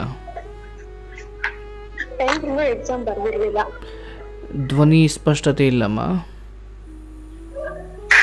ಸರಿ, ಇವಾಗ ಕೇಳಿಸ್ತಾ ಇದೆಯಾ? Sir 10th ಓದ್ತಿದ್ಲು. ಕೆಲಸ ಮಾಡ್ತಾ ಮಾತಾಡಬಾರ್ದು. ಇಲ್ಲ ಸರ್, 10th ಓದ್ತಿದ್ಲು. ದೂರ ಇಟ್ಕೊಂಡಿದ್ದಿ ಫೋನು ಕಟ್ ಆಗುತ್ತೆ ಕರೆ. ಇಲ್ಲ ಸರ್ 10th ಓದ್ತಿದ್ಲು. ಓಕೆ. 10th ಓದ್ತಿರ್ಬೇಕಾದ್ರೆ ತಂಗಿ ಫೋನಲ್ಲಿ ಭಾಳ ಬಿಸಿ ಇರ್ತಿದ್ಲು. ಅಂದರೆ ನಿಮ್ಗೆ ಅಷ್ಟೊತ್ತಿಗೆ ಕೈಗೆ ಫೋನ್ ಬಂದಿದ್ವಾ? ಇಲ್ಲ ಮಮ್ಮಿ ಫೋನು. ಓಕೆ. ನಾನು ಕೇಳಿದೆ ನಮ್ಮ ಮಮ್ಮಿ ಅವ್ರ ಮನೇಲಿ ಫೋನು ಯಾರಿಗೂ ಕೊಡಲ್ಲ, ನೀನ್ ಯಾಕೆ ಇಷ್ಟು ಮಾತಾಡ್ತಿದ್ಯಾ ಅಂತ ಕೇಳಿದೆ. ಅವಾಗ ತಂಗಿದ್ರೆ ಆಲ್ರೆಡಿ ಎಂಗೇಜ್ಮೆಂಟ್ ಅಂದ್ರೆ ನೋಡ್ಕೊಂಡು ಹೋಗಿದ್ದಾರೆ, ಹುಡುಗನ ಜೊತೆ ಮಾತಾಡ್ತಿದ್ದೆ ಅಂತ ಹೇಳಿದ್ರು ಸರ್. ನನ್ಗೇನ್ ಗೊತ್ತಿರಲಿಲ್ಲ ಅದೇನು. ಅಂದ್ರೆ ನಿಮ್ಮ ತಂಗಿಗೆ ಅಲ್ಲಿ ಬೇರೆ ಜೊತೆ ಮದುವೆ ಫಿಕ್ಸ್ ಆಗಿತ್ತು? ಅದು ಮಾತಾಡ್ಕೊಂಡಿದ್ದಾರೆ ಅಂತ ನನ್ಗೇನ್ ಗೊತ್ತಿಲ್ಲ ಸರ್. ನಾನು ಯಾಕಂದ್ರೆ ನಾ ಎಕ್ಸಾಮ್ ಇದ್ದಾಗ 1 ಮಂತ್ ಮನೆಗೆ ಫೋನ್ ಹಚ್ಚಿಲ್ಲ, ಡೈರೆಕ್ಟ್ ಊರಿಗೆ ಬರೋದಿನ ಅಷ್ಟೇ ಮಮ್ಮಿ ಫೋನ್ ಹಚ್ಚೀನಿ. ಇಷ್ಟೆಲ್ಲ ಆಗಿದೆ. ನನ್ ತಂಗಿ ಕೇಳಿದೆ ನಿನ್ಗೆಲ್ಲ ಇಂಟ್ರೆಸ್ಟ್ ಇದೆ, ನಾನೇನ್ ಎಕ್ಸಾಮ್ ಇದೆ, ಏನ್ ಮಾಡತ್ತಿ ಅರುವಾದ ಕೇಳಿದೆ ಸರ್. ಅವಳೇನಂದ್ರು ನಾನು ಒಲ್ಲಂದೆ, ನನಗ್ ಬೈದ್ರು ಕಾಕ ಚಿಕ್ಕಪ್ಪ ಎಲ್ಲ, ಅದಕ್ಕೆ ಇವಾಗ ಒಪ್ಕೊಂಡೇನಿ ಹಂಗಂದಿಟ್ರು ಸರ್. ಅಂದ್ರೆ ಅದೇ ಹುಡುಗನ ಜೊತೆನೋ ಅಥವಾ ಬೇರೆ? ಸರ್ ಇಲ್ಲ ಸರ್, ಇದು ಕಡೆಗೆ. ಅಂದ್ರೆ ನಿಮ್ಗೆ ಹೇಳಿದ್ರಲ್ಲ ಆ ಹುಡುಗನ ಜೊತೆನೆ? ಅಲ್ಲ ಸರ್, ಇದು ಬೇರೆಯವ್ರಿಗೆ, ಅಂದ್ರೆ ಬೇರೆ ಹೊರಗಿಂದು. ಓಕೆ. ಅದು ನನ್ಗೆ ಅಂತ ಇಟ್ಟಿದ್ಬಿಟ್ಟಿದ್ರು ಫಿಕ್ಸು. ಹಂಗಿತ್ತು. ಅವಾಗ ನಾನು ಅವಳಿಗೆ ಕುಂದಿಸ್ಕೊಂಡು ಹೇಳಿದೆ ಸರ್. ಅವಳಿಗೆ ಚಿಕ್ಕವಳೆಲ್ಲ ಗೊತ್ತಾಗಲ್ಲ ಅವಳಿಗೆ, ಹಂಗೆ ಊರಲ್ಲಿ ಓದಿದ್ದು ನಾಲೆಜ್ ಅಷ್ಟಿಲ್ಲ. ನಾ ಹೇಳಿದೆ ಇವಾಗ ಹಿಂಗದ, ಹಿಂಗ ಅಜ್ಜು ಮಾಡ್ಬೇಕು, ಜೀವನ ಹಿಂಗಿರ್ಬೇಕು, ನಮ್ದು ಲೈಫ್ ನ ಕೆರಿಯರ್ ಫಸ್ಟ್, ಆಮೇಲೆ ಏನಾದ್ರು ಮಾಡ್ಬೋದು, ನಾವ್ ಏನಾದ್ರು ನಮ್ ಮೊದಲು ಗೋಲ್ ಇಂಪಾರ್ಟೆಂಟ್, ಹಂಗೆ ಹಿಂಗೆ ಅಂತ 1-2 ತಾಸು ಹೇಳಿದೆ ಸರ್ ಆಕೆಗೆಲ್ಲ. ಅವಳು ನನ್ ಮುಂದೆಲ್ಲ ಹೂ ಅಂದ್ರು ಸರ್. ಮಮ್ಮಿ ಹೊಲಕ್ ಹೋದಾಗ ಹೂ ಅಂದ್ರು ನನ್ ಮುಂದೆಲ್ಲ. ಮಮ್ಮಿ ಬಂದ್ಮೇಲೆ ಮಮ್ಮಿಗೆ ಫಿಟ್ಟಿಂಗ್ ಇಟ್ಬಿಡ್ಲಿ ಸರ್. ಹಿಂಗ ಹೇಳಿದ್ಲು ಅಂತ? ಈಕೆ ಹಿಂಗೆಲ್ಲ ಮಾಡ್ಬೇಡ, ಹಿಂಗೆಲ್ಲ ಅವ್ರಿಗೆ ಒಲ್ಲಂತ ಹೇಳು, ಅವ್ರಿಗೆ ಆಗಲ್ಲ ಅಂತ ಹೇಳಿ ಹಿಂಗೆ ಅಂತೆಲ್ಲ ಸರ್. ಮಮ್ಮಿ ನನ್ ಮೇಲೆ ಈಕೆ ಹಾಳಾಗಲ್ದೆ ನನ್ ಸುತ್ತ ಇರೋದೆಲ್ಲ ಹಾಳು ಮಾಡ್ಲತ್ತಾಳ. ನನ್ಗೆ ಅವತ್ತೆಲ್ಲ ಮಾತಾಡ್ಲಿಲ್ಲ, ಕೆಟ್ಟ ಬೈಯೋದು ಎಲ್ಲ ಆಯ್ತು ಸರ್ ಅವತ್ ನನ್ಗೆ. ಯಾಕಂದ್ರೆ ನನ್ ತಂಗಿ ಓದೋದ್ ಇಂಟ್ರೆಸ್ಟ್ ನನ್ಗೆ ಗೊತ್ತಿತ್ತು. ಆಕೆ 10th ಇರ್ಬೇಕಾದ್ರೆ ನಾನೇ ನಮ್ಮ ಮಮ್ಮಿ ಹೇಳಿ, ನಾನೇ ದುಡ್ಡು ಅಡ್ಜಸ್ಟ್ ಮಾಡಿ ಆಕೆ ಕೋಚಿಂಗು ಎಲ್ಲ ನಾನೇ ನೋಡ್ಕೊಂಡಿದ್ದೆ ಸರ್. ಅಷ್ಟೆಲ್ಲ ಇಂಟ್ರೆಸ್ಟ್ ಇದ್ದು ಆಟೋಮೆಟಿಕ್ ಹೆಂಗ್ ಸೇದ ಅದು ಆಕೆಗೆ ಇಂಟ್ರೆಸ್ಟ್ ಇದ್ದ, ಇವ್ರಿಗೆ ನಂತರ ಏನಾದ್ರು ಫೋರ್ಸ್ ಮಾಡಿರ್ಬೋದು ಅಂತ ನನಗೆ ಡೌಟ್ ಇತ್ತು. ಸೊ ಅದಕ್ಕೋಸ್ಕರ ಆಕೆಗೆ ಅಷ್ಟೆಲ್ಲ ತಿಳಿಸಿ ಹೇಳಿದೆ. ಬಟ್ ಈಗ ನಾವಿಬ್ರು ಒಂದಾದ್ರೆ ನಮ್ ಮನೆಗೆ ಈ ತರ ಏನ್ ಆಗ್ತಿರ್ಲಿಲ್ಲ, ನಮ್ಮ ಮಾತಿನ ಸಪೋರ್ಟ್ ಇರ್ತಿತ್ತು. ಬಟ್ ಆಕೆನೇ ನನ್ ಕೈ ಕೊಟ್ಬಿಡ್ಲಿ ಸರ್ ಆ ಟೈಮಲ್ಲಿ. ಕೈ ಕೊಡ ನಾನಿದ್ರೆ ನಮ್ಮ ಮಮ್ಮಿ ಎಲ್ಲ ನಮ್ ರಿಲೇಷನ್, ನಮ್ ಕಾಕ ಚಿಕ್ಕಪ್ಪ, ನಮ್ ಅಜ್ಜಿ ಎಲ್ರಿಗೂ ಹೇಳಿ ಅವ್ರ ಕಡೆಯಿಂದ ಬೈಗೋಳ ಎಲ್ಲ ಬಂತು ಸರ್ ನಮ್ಗೆ ಆ ಟೈಮಲ್ಲಿ. ಆಮೇಲೆ ಮಮ್ಮಿ ಎಲ್ಲ ಒಪ್ಪಿಸಿದ್ರು, ಆಗು ಅಂತ ನನ್ಗೆ ಎಷ್ಟು ಫೋರ್ಸ್ ಮಾಡಿದ್ರು ಸರ್. ಅವ್ರು ಆಗು ಅಂತಿದ್ರು, ನಾ ಆಗಲ್ಲ ಅಂತಿದ್ದೆ, ಇದ್ದೆ ಮಾತಾಡ್ತಿರ್ಲಿಲ್ಲ, ಏನಿಲ್ಲ. ನಾನು ಇದ್ದೀನಿ ಸತ್ತಿ, ನನ್ಗೆ ಒಟ್ಟೆ ಯಾರು ಏನು ಮಾತಾಡ್ತಿರ್ಲಿಲ್ಲ ಸರ್. ನನಗೆ ಸಪ್ರೇಟ್ ರೂಮ್ ಇತ್ತು. ನನ್ಗೆ ಎಕ್ಸಾಮ್ ಇದೆ ಅಂತ ಗೊತ್ತಿದ್ದೆ, ನಾ ಓದ್ತಿದ್ದೆ, ಇವ್ರು ವಾದ ವಾದ ಮಾಡ್ತಿದ್ದೆ, ನಾ ಆಮೇಲೆ ಮತ್ತೆ ಸ್ಟಡಿ ಕಂಟಿನ್ಯೂ ಮಾಡ್ತಿದ್ದೆ. ಅಷ್ಟಾದ್ಮೇಲೆ ಮಮ್ಮಿ ಇದ್ರೆ ಒಂದಿನ ಸರ್ ಹಗ್ಗ ತಗೊಂಡು ಬಾಜು ರೂಮಲ್ಲಿ ನಾನು ಇರ್ತೀನಲ್ಲ ಆ ರೂಮಲ್ಲಿ ಹಗ್ಗ ತಗೊಂಡು ಡೋರ್ ಲಾಕ್ ಮಾಡ್ಕೊಂಡ್ರು. ಅವ್ರದ್ದು ಉದ್ದೇಶ ಏನಂದ್ರೆ ಮಾಮಾರ್ ಹೇಳಿದ್ರಂತ, ಹಿಂಗೆ ಮಾಡಿದ್ರಿಗೆ ಹಿಂಗೆ ಆಗ್ತಾಳ, 3 ದಿನ ಟೈಮ್ ಕೊಡ್ತೀವಿ, ಅಷ್ಟಾಗೆ ಹೇಳಕ್ಕೆ ಹ್ಞೂ ಅನ್ಸಂತ. ನನ್ಗೆ ಹ್ಞೂ ಅನ್ಸ್ತಿದಂತೆ. ಅದಕ್ಕೆ ಮಮ್ಮಿ ಹಗ್ಗ ತಗೊಂಡು ಹೋಗಿ 1 ತಾಸು ಓಪನ್ ಮಾಡಿಲ್ಲ ಸರ್. ಅವಾಗ ತಮ್ಮ ತಂಗಿ ಇಬ್ರು ಅಳ್ತಾ ಇದ್ದಾರೆ. ತಮ್ಮ ತಂಗಿ ಇಬ್ರು ಅಳ್ತಾ ಇದ್ರೆ ನಿನಗಿನ್ನೂ ಹಣ ಮರ್ಯಾದಿಲ್ಲ, ನನ್ ಮಮ್ಮಿಗಿಂತ ನಿಮ್ಗೆ ಏನ್ ಇಂಪಾರ್ಟೆಂಟ್ ನೀವ್ ಹೇಳುವಂತಿದ್ರು ನನಗೆ ಬೈತಾ ಇದಾರೆ ಸರ್. ಮಮ್ಮಿ ಡೋರ್ ಓಪನ್ ಮಾಡಿದ್ರೆ ಓಪನ್ ಮಾಡ್ತಾ ಇಲ್ಲ. ನನಗೆ ಆ ಟೈಮ್ ನಲ್ಲಿ ಮದ್ದಿಗೆ ಒಪ್ಕೋಬೇಕಂತ ಆಸೆ ಇಲ್ಲ. ಬಟ್ ನಮ್ಮ ಮಮ್ಮಿನ ಆ ಸಿಚುವೇಶನ್ ಇಂದ ಪಾರ್ ಮಾಡ್ಬೇಕನ್ನೋದಷ್ಟೇ ನಮ್ಗೆ ಗುರಿ ಆಗಿತ್ತಲ್ಲ. ಹ್ಞೂ ಅಂತ ಒಂದ್ ಮಾತಂದ್ರೆ ಹೊರಬಿದ್ರು ಸರ್ ಮಮ್ಮಿ. ಬಂದ್ಮೇಲೆ ಮಮ್ಮಿಗೂ ಕುಂದಿರ್ಸ್ಕೊಂಡು ತಿಳಿ ಹೇಳಿದೆ ಸರ್, ನಮ್ಗೂ ಲೈಫ್ ನಾಗ ಹೆಂಗಿರ್ಬೇಕಂತ ಗೊತ್ತಿದೆ, ನಿಮ್ದು ಆಲೋಚನೆ ಏನಾದ್ರು ತಿಳಿತಂದ್ರೆ ಇವಾಗ ಯಾವ ತರ ಹಿಂಗೆಲ್ಲ ರೇಪು ಅದೆಲ್ಲ ಲವ್ ಗಿವ್ ಅಂತೆಲ್ಲ ಅದ್ರ ಸಲುವಾಗಿ ನನ್ ಬಗ್ಗೆ ಥಿಂಕ್ ಮಾಡ್ತೇನೆ ನನ್ಗೆ ಗೊತ್ತು. ಬಟ್ ನಾ ಇನ್ನ ದಾರಿ ತುಳಿಯಲ್ಲ ಅಂದ್ರೆ ಇನ್ನೂವರೆಗೂ ನಮ್ಮ ಊರಲ್ಲಿ ಯಾರು ಬಿ ಬಟ್ ಮಾಡಿ ತೋರ್ಸಲ್ಲ, ಇದ್ರೆ ಇಂಥ ಮಕ್ಳು ಇರ್ಬೇಕಂತ ಎಲ್ರು ಅಂತಾರೆ. ನನ್ ಮುಂದ್ ಕೂಡ ಹಂಗೆ ಅದನ್ನ ಮ್ಯಾನೇಜ್ ಮಾಡ್ಕೊಂಡು ಹಂಗೆ ಇರ್ತೀನಿ ನಾನು. ಬಟ್ ನನಗೆ ಇದೆಲ್ಲ ಇಷ್ಟ ಇಲ್ಲ. ಮನೇನ ಬೇಕಾದ್ರೆ ನಂದು ಡಿಗ್ರಿ ನಾನು ಪಾರ್ಟ್ ಟೈಮ್ ಜಾಬ್ ಮಾಡ್ಕೊಂಡು ನಂಗೆ ಸ್ಟಡಿ ನೋಡ್ಕೊಂಡು ನನ್ ಸ್ಟಡಿ ನೋಡ್ಕೊಂಡು ನಿನ್ಗೇನು ತೊಂದರೆ ಕೊಡಲ್ಲ ಅಂತ ಹೇಳಿದೆ ಸರ್. ಯಾರು ನಮ್ ಸಪೋರ್ಟ್ ಯಾರು ಇದ್ರೇನೋ ಇರ್ಲಿಲ್ಲ ಅಂದ್ರೆ ನಾನು ನಿನಗೆ ಸ್ಟ್ರಾಂಗ್ ಆಗಿ ನೋಡ್ಕೊತೀನಿ ಮಗನ್ ತರ ಎಲ್ಲ ಹೇಳಿದೆ ಸರ್. ಇಲ್ಲ ನಾ ಈ ವಿಷಯ ಕುಡಿತೀನಿ, ಇಲ್ಲ ನೀ ಹ್ಞೂ ಅನ್ಬೇಕು. ಹ್ಞೂ ಅನ್ಲಿಲ್ಲ ಸರ್. ಮರ್ದಿನ ಅಷ್ಟಾದ್ರೂ ಬಿ ಮರ್ದಿನ ಅಜ್ಜಿ ಕಾಕ ಎಲ್ರು ಮನೆಗ್ ಬಂದ್ರು, ಮಾಮ ಅವರು ಅವ್ರೇನಂದ್ರು ಸರ್, ನಾವ್ ಅಲ್ಲ ಅನ್ಬೇಕಾದ್ರೆ ಅವ್ರೇನಂದ್ರು ತಾವ್ ತಮ್ಮ ಎಮೋಷನಲ್ ತೆಗೆದ್ರು ಸರ್. ನಿನ್ ಮಗಳು ಅಲ್ಲ ಅಂತಂದ್ರ ಇಲ್ಲಿಂದ ನಿನ್ಗೂ ನನ್ ತವ್ರ ಮನೆಗೂ ತಾಯಿ ಮಗಳು ಕಳ ಸಂಬಂಧ ಈಗ ಕಟ್ ಆಯ್ತು. ಅವಾಗ ಸರ್ ನಾ ಏನ್ ಮಾಡ್ಲಿ, ನಮ್ಮ ಮಮ್ಮಿ ಎದ್ದು ದೊಡ್ಕೊಂಡು ಅಳ್ತಾ ಇದ್ದಾರೆ. ಹಿಂದಾಗ ನನ್ ತವ್ರ ಮನೆಗೆ ಕರ್ಕೊಳತ್ತಿಲ್ಲ ನಾನು. ಹೇಳಕ್ ಆಗಲ್ಲ ಸರ್, ಆ ಟೈಪ್ ಎಲ್ಲ ಮಾಡಿದ್ರು. ಬಟ್ ಅಷ್ಟಂದ್ರ ನಾ ಈಸಿ ಇಟ್ಕೊಳ್ಳಿಲ್ಲ. ನಮ್ ಕಂಡೀಷನ್ ಇಟ್ಟೆ, ನಾ ಎಲ್ಲಿ ತನ ಓದ್ತೀನಿ, ನಾ ಏನ್ ಓದ್ತೀನಿ ಗೊತ್ತಿಲ್ಲ, ನಾ ಎಲ್ಲಿ ತನ ಓದ್ತೀನಿ ಓದಿಸ್ತೀನಿ ಅಂದ್ರೆ ಅಷ್ಟೇ, ಇಲ್ಲಾಂದ್ರೆ ಇಲ್ಲ. ನನ್ಗೆ ಇಷ್ಟ ಇಲ್ಲ, ಆದ್ರೂ ನೀವು ಇಷ್ಟೆಲ್ಲಾ ಮಾಡಾತ್ತೀರಿ. ನಾವ್ ಓದ್ತೀನಿ, ಏನ್ ಓದ್ತೀನಿ, ನಾ ಎಷ್ಟ್ ವರ್ಷ ಓದ್ತೀನಿ ಗೊತ್ತಿಲ್ಲ, ಓದುತ್ತನ ಓದಿಸ್ಬೇಕಷ್ಟೇ. ಇದನ್ನ ಹಾಕ್ಬೇಕು ಸರ್. ಅವಾಗ ಅಂದ್ರು. ಆದ್ರೆ ನನ್ಗೇನ್ ಖುಷಿ ಇರ್ಲಿಲ್ಲ ಸರ್. ಮದ್ವೆ ಅಂದ್ರೆ ಮನ್ಸ್ಗಳು ಒಪ್ಕೋಬೇಕಲ್ಲ. ಅಲ್ಲಿ ನಮ್ಮ ಮಾಮನೇ ಆದ್ರೂ ಒಂದಿನ ಮಾತಾಡ್ಸಿದ್ರು ಸರ್ ನನ್ಗೆ ಅಲ್ಲಿವರೆಗೂ. ಇಷ್ಟು ಮಾಮದಾರ ಮಾತಾಡ್ಸಿದ್ರು, ಆ ಮಾಮ ನನ್ಗೂ ಮಾತಾಡ್ತಿರ್ಲಿಲ್ಲ, ನನ್ ತಂಗಿಗೂ ಮಾತಾಡಿಸ್ತಿರ್ಲಿಲ್ಲ. ಒಂದ್ ಸತಿ ಮನ್ಸಾರ ಮಾತಾಡಿಲ್ಲ, ಒಟ್ಟ ಮಾತಾಡಿಲ್ಲ ಏನ್ ಬಿ. ಆ ಟೈಮಲ್ಲಿ ಅದು ಮದ್ವೆ ಟೈಮು ಎಲ್ಲ ಅಳ್ತಾನೆ ಇದ್ದೇನೆ ಅಲ್ಲಿವರೆಗೂ. ಲಾಸ್ಟ್ ಮೂಮೆಂಟ್ ಅಲ್ಲಿ ಮದ್ವೆನೇ ಆಯ್ತು ಸರ್. ಮದ್ವೆ ಆಯ್ತು. ನಮ್ದು ಮದ್ವೆ ಆದು 1 ವೀಕಿಗೆ ಮಾವದಿರೆಲ್ಲ ಡಿವೈಡ್ ಆದ್ರು ಸರ್. ಅಂದ್ರೆ ಅವರು ಡಿವೈಡ್ ಆಗೋದಕ್ಕೋಸ್ಕರ ನಾನು ಮದ್ವೆ ಮಾಡಿದಂತೆ. ಅವ್ರು ಮೊದ್ಲೇ ಪ್ರೀ ಪ್ಲಾನ್ ಆಗಿದ್ದಾರೆ, ತಾವ್ ಡಿವೈಡ್ ಆಗ್ಬೇಕು, ಇದು ಮಾಡ್ಬೇಕಷ್ಟೇ. ಅದು ಮಮ್ಮಿಗ್ ಗೊತ್ತಿರ್ಲಿಲ್ಲ. ಮೊದಲು ಇವ್ರು ಹೆಂಗ್ ಅಕ್ಕ ಪ್ರೀತಿ ಮಾಡ್ತಾರಲ್ಲ, ಸೊ ಹಂಗೆ ಮಾಡ್ತಿರ್ಬೋದು, ಮುಂದೆ ನನ್ ಮಗಳಿಗೆ ಚೆನ್ನಾಗಿ ನೋಡ್ಕೊತಿರ್ಬೋದು, ಆ ತರ ಥಾಟ್ ಇಟ್ಕೊಂಡಿದ್ಲು.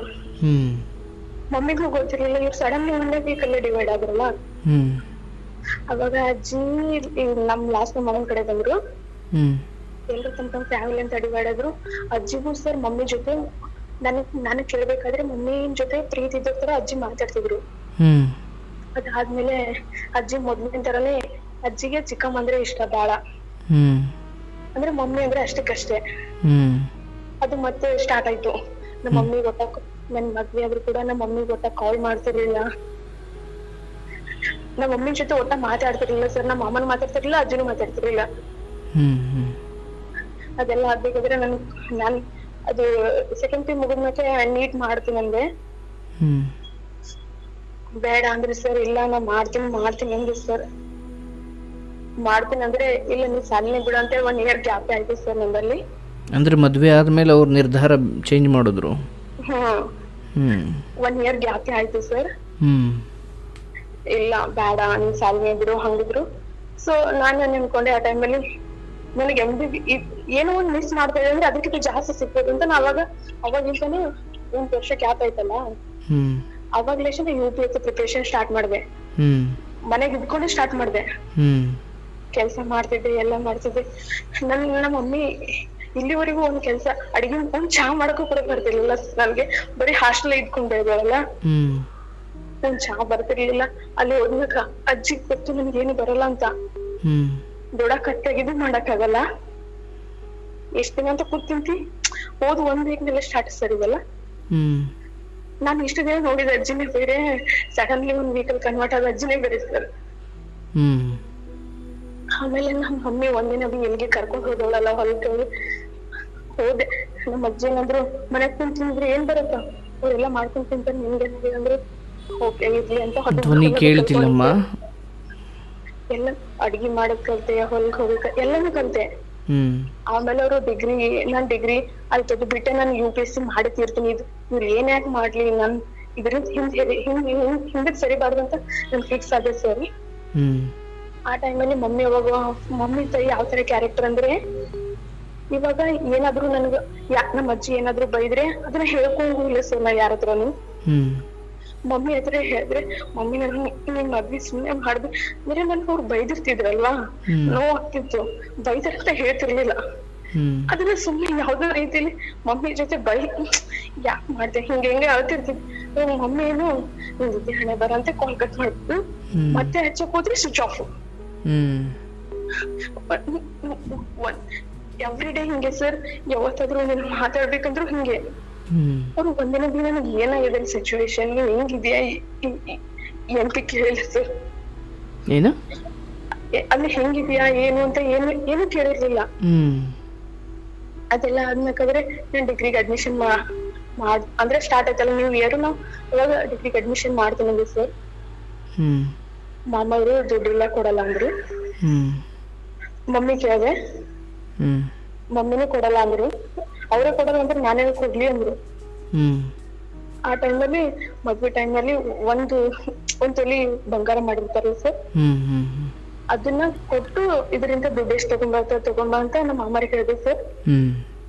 ತಗೊಂಬಂದ್ ಕೊಟ್ರು. ಅದ್ರಲ್ಲೇ ನಾನು ಡಿಗ್ರಿದ್ ಅಡ್ಮಿಷನ್ ಮಾಡ್ಕೊಂಡೆ ನಾನೇ.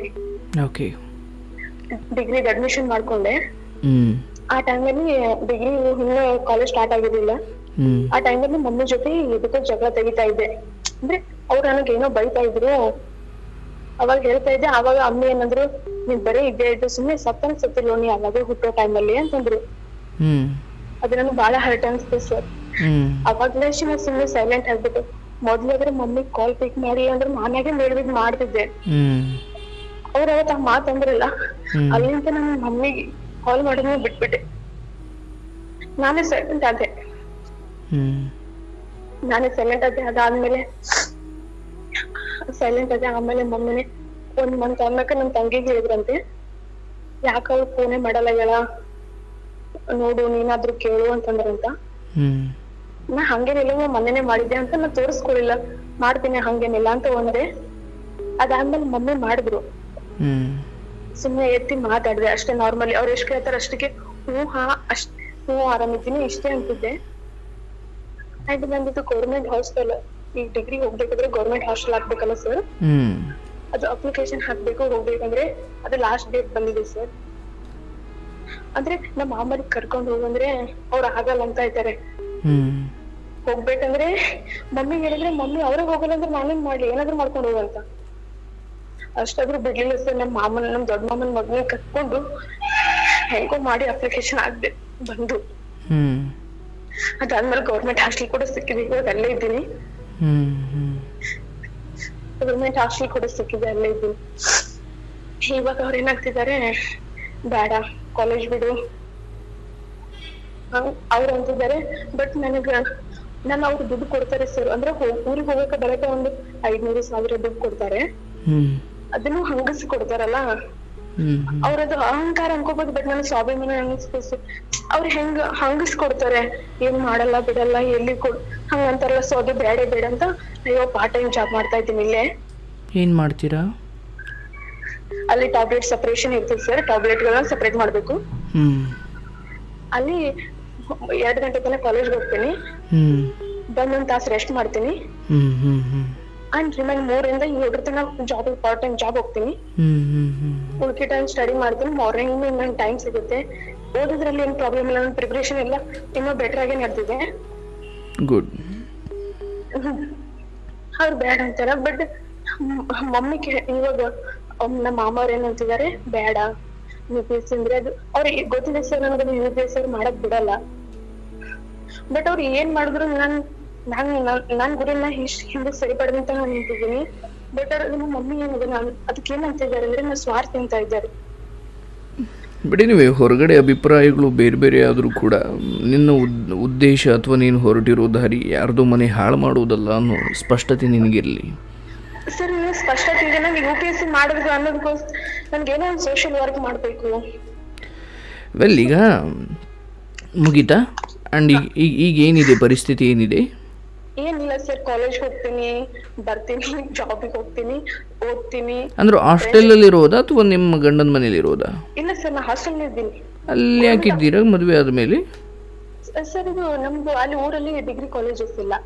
ಅಂದರೆ ಊರಿಗೂ ಇಲ್ಲಿಗೂ ಎಷ್ಟು ದೂರ? ಅಂದರೆ ಕಾಲೇಜ್ಗೂ ಊರಿಗೂ ಅಲ್ಲಿಂದಲೇ ಯಾಕೆ ಬರಲ್ಲ? ನೀವು ಇಲ್ಲಿ ಯಾಕಿದ್ದೀರಾ? ಒಂದು 60 ಕಿಲೋಮೀಟರ್ ಆಗ್ತಿರ್ಬೋದು ಅಷ್ಟೇ ಸರ್. 60? ಇಲ್ಲಿ ಈ ಹಾಸ್ಟೆಲ್ ಇದೆಯಲ್ಲ, ನಾ ಇಲ್ಲೇ ಬಂದಿರೋದು. ನನ್ ಗೌರ್ಮೆಂಟ್ ಹಾಸ್ಟೆಲ್ ಆಯ್ತಲ್ಲ. ಓಕೆ. ಬಟ್ ಈಗ ಅಲ್ಲಿ ಮದುವೆ ಆಗೋಕ್ಕಿಂತ ಮುಂಚೆ ಹಾಸ್ಟೆಲ್ ಇರೋದು ಒಂದು ರೀತಿ, ಆದರೆ ಮದುವೆ ಆದಮೇಲೆ ಇಲ್ಲ. ನಾನು ನಿನ್ನ ಕನಸು ಬಿಡು ಅಂತ ಯಾವುದೇ ಕಾರಣಕ್ಕೂ ಹೇಳೋದಿಲ್ಲ. ಬಟ್ ಇಲ್ಲಿ ಇರಲಿಕ್ಕೆ ಅಥವಾ ಅವ್ರ ಸಮಸ್ಯೆ ನೀನು ಇಲ್ಲಿ ಇರೋದ್ರಿಂದ ದ್ವೇಷನ ಅಥವಾ ಓದ್ತಿರೋ ದ್ವೇಷನ? ಇರೋದ್ರಿಂದ ಅವ್ರಿಗೆಲ್ಲ ಫಸ್ಟ್ ಅದೇ ಇದೆ ಸರ್. ನಾನು ಹೆಂಗಿದ್ದೀನಿ, ನಾನು ಕಾನ್ಫಿಡೆಂಟ್, ನಾನು ಅದ್ರಲ್ಲಿ ಪ್ರಶ್ನೆ ಇಲ್ಲ ಇರೋದ್ರಲ್ಲಿ. ಬಟ್ ಓದೋದ್ರಲ್ಲಿ ಪ್ರಶ್ನೆ ಇರಲಿ.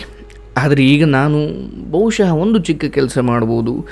ನೀನು ಹೋಗ್ತಿರೋ ದಾರಿ ಅನ್ನೋದಕ್ಕೆ ನಾನು ಒಂದಷ್ಟು ನಿದರ್ಶನಗಳನ್ನು ಕೊಡಬಲ್ಲೆ. ಬಟ್ ಅಂತಿಮವಾಗಿ ಒಂದು ಹಳ್ಳಿ ಹೆಣ್ಮಗಳಾಗಿ ನಿನ್ನ ಕನಸನ್ನು ಅನೇಕ ಅವಮಾನ, ಅನೇಕ ನಿಮ್ಮವರೇ ನಿಮಗೆ ಎರಡು ಬಗೆಯೋ ಆ ರೀತಿಯ ವರ್ತನೆ ಅಥವಾ ನಿರಾಕರಣೆ, ಅವಮಾನ ಇದೆಲ್ಲವನ್ನು ಸಹಿಸಿಕೊಂಡು ಇಲ್ಲಿವರೆಗೂ ಬಂದು ನಿಂತಿದೆಯಾ ತಾಯಿ. ಬಟ್ ನನಗೆ ಬಹಳ ಮೊದಲನೇದಾಗಿ ಹೇಳಬೇಕಂದ್ರೆ ಹೆಣ್ಮಕ್ಳು ನಿನ್ನಂಗಿರಬೇಕು.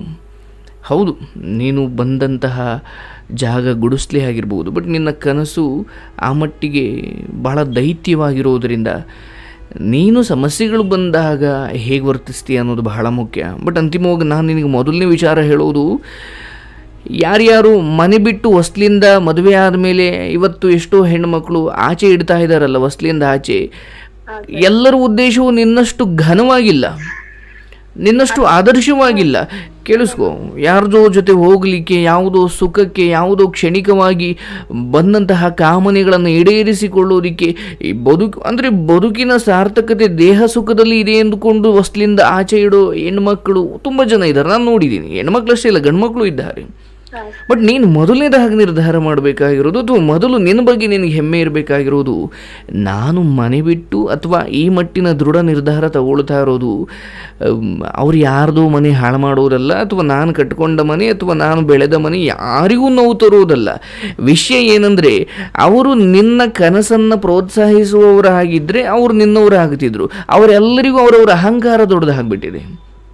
ಇಲ್ಲಿ ಹೆಂಡತಿ ಆದವಳು ಹಿಂಗೆ ಇರಬೇಕು, ಮಗಳಾದವಳು ಹಿಂಗೆ ಇರಬೇಕು, ಅಥವಾ ಹಳ್ಳಿಯ ಕಡೆ ಯಾವುದವ್ರು ಹಿಂಗೆ ಇರಬೇಕು, ಹಳ್ಳಿ ಹೆಣ್ಮಗಳು ಹಿಂಗೆ ಇರಬೇಕು.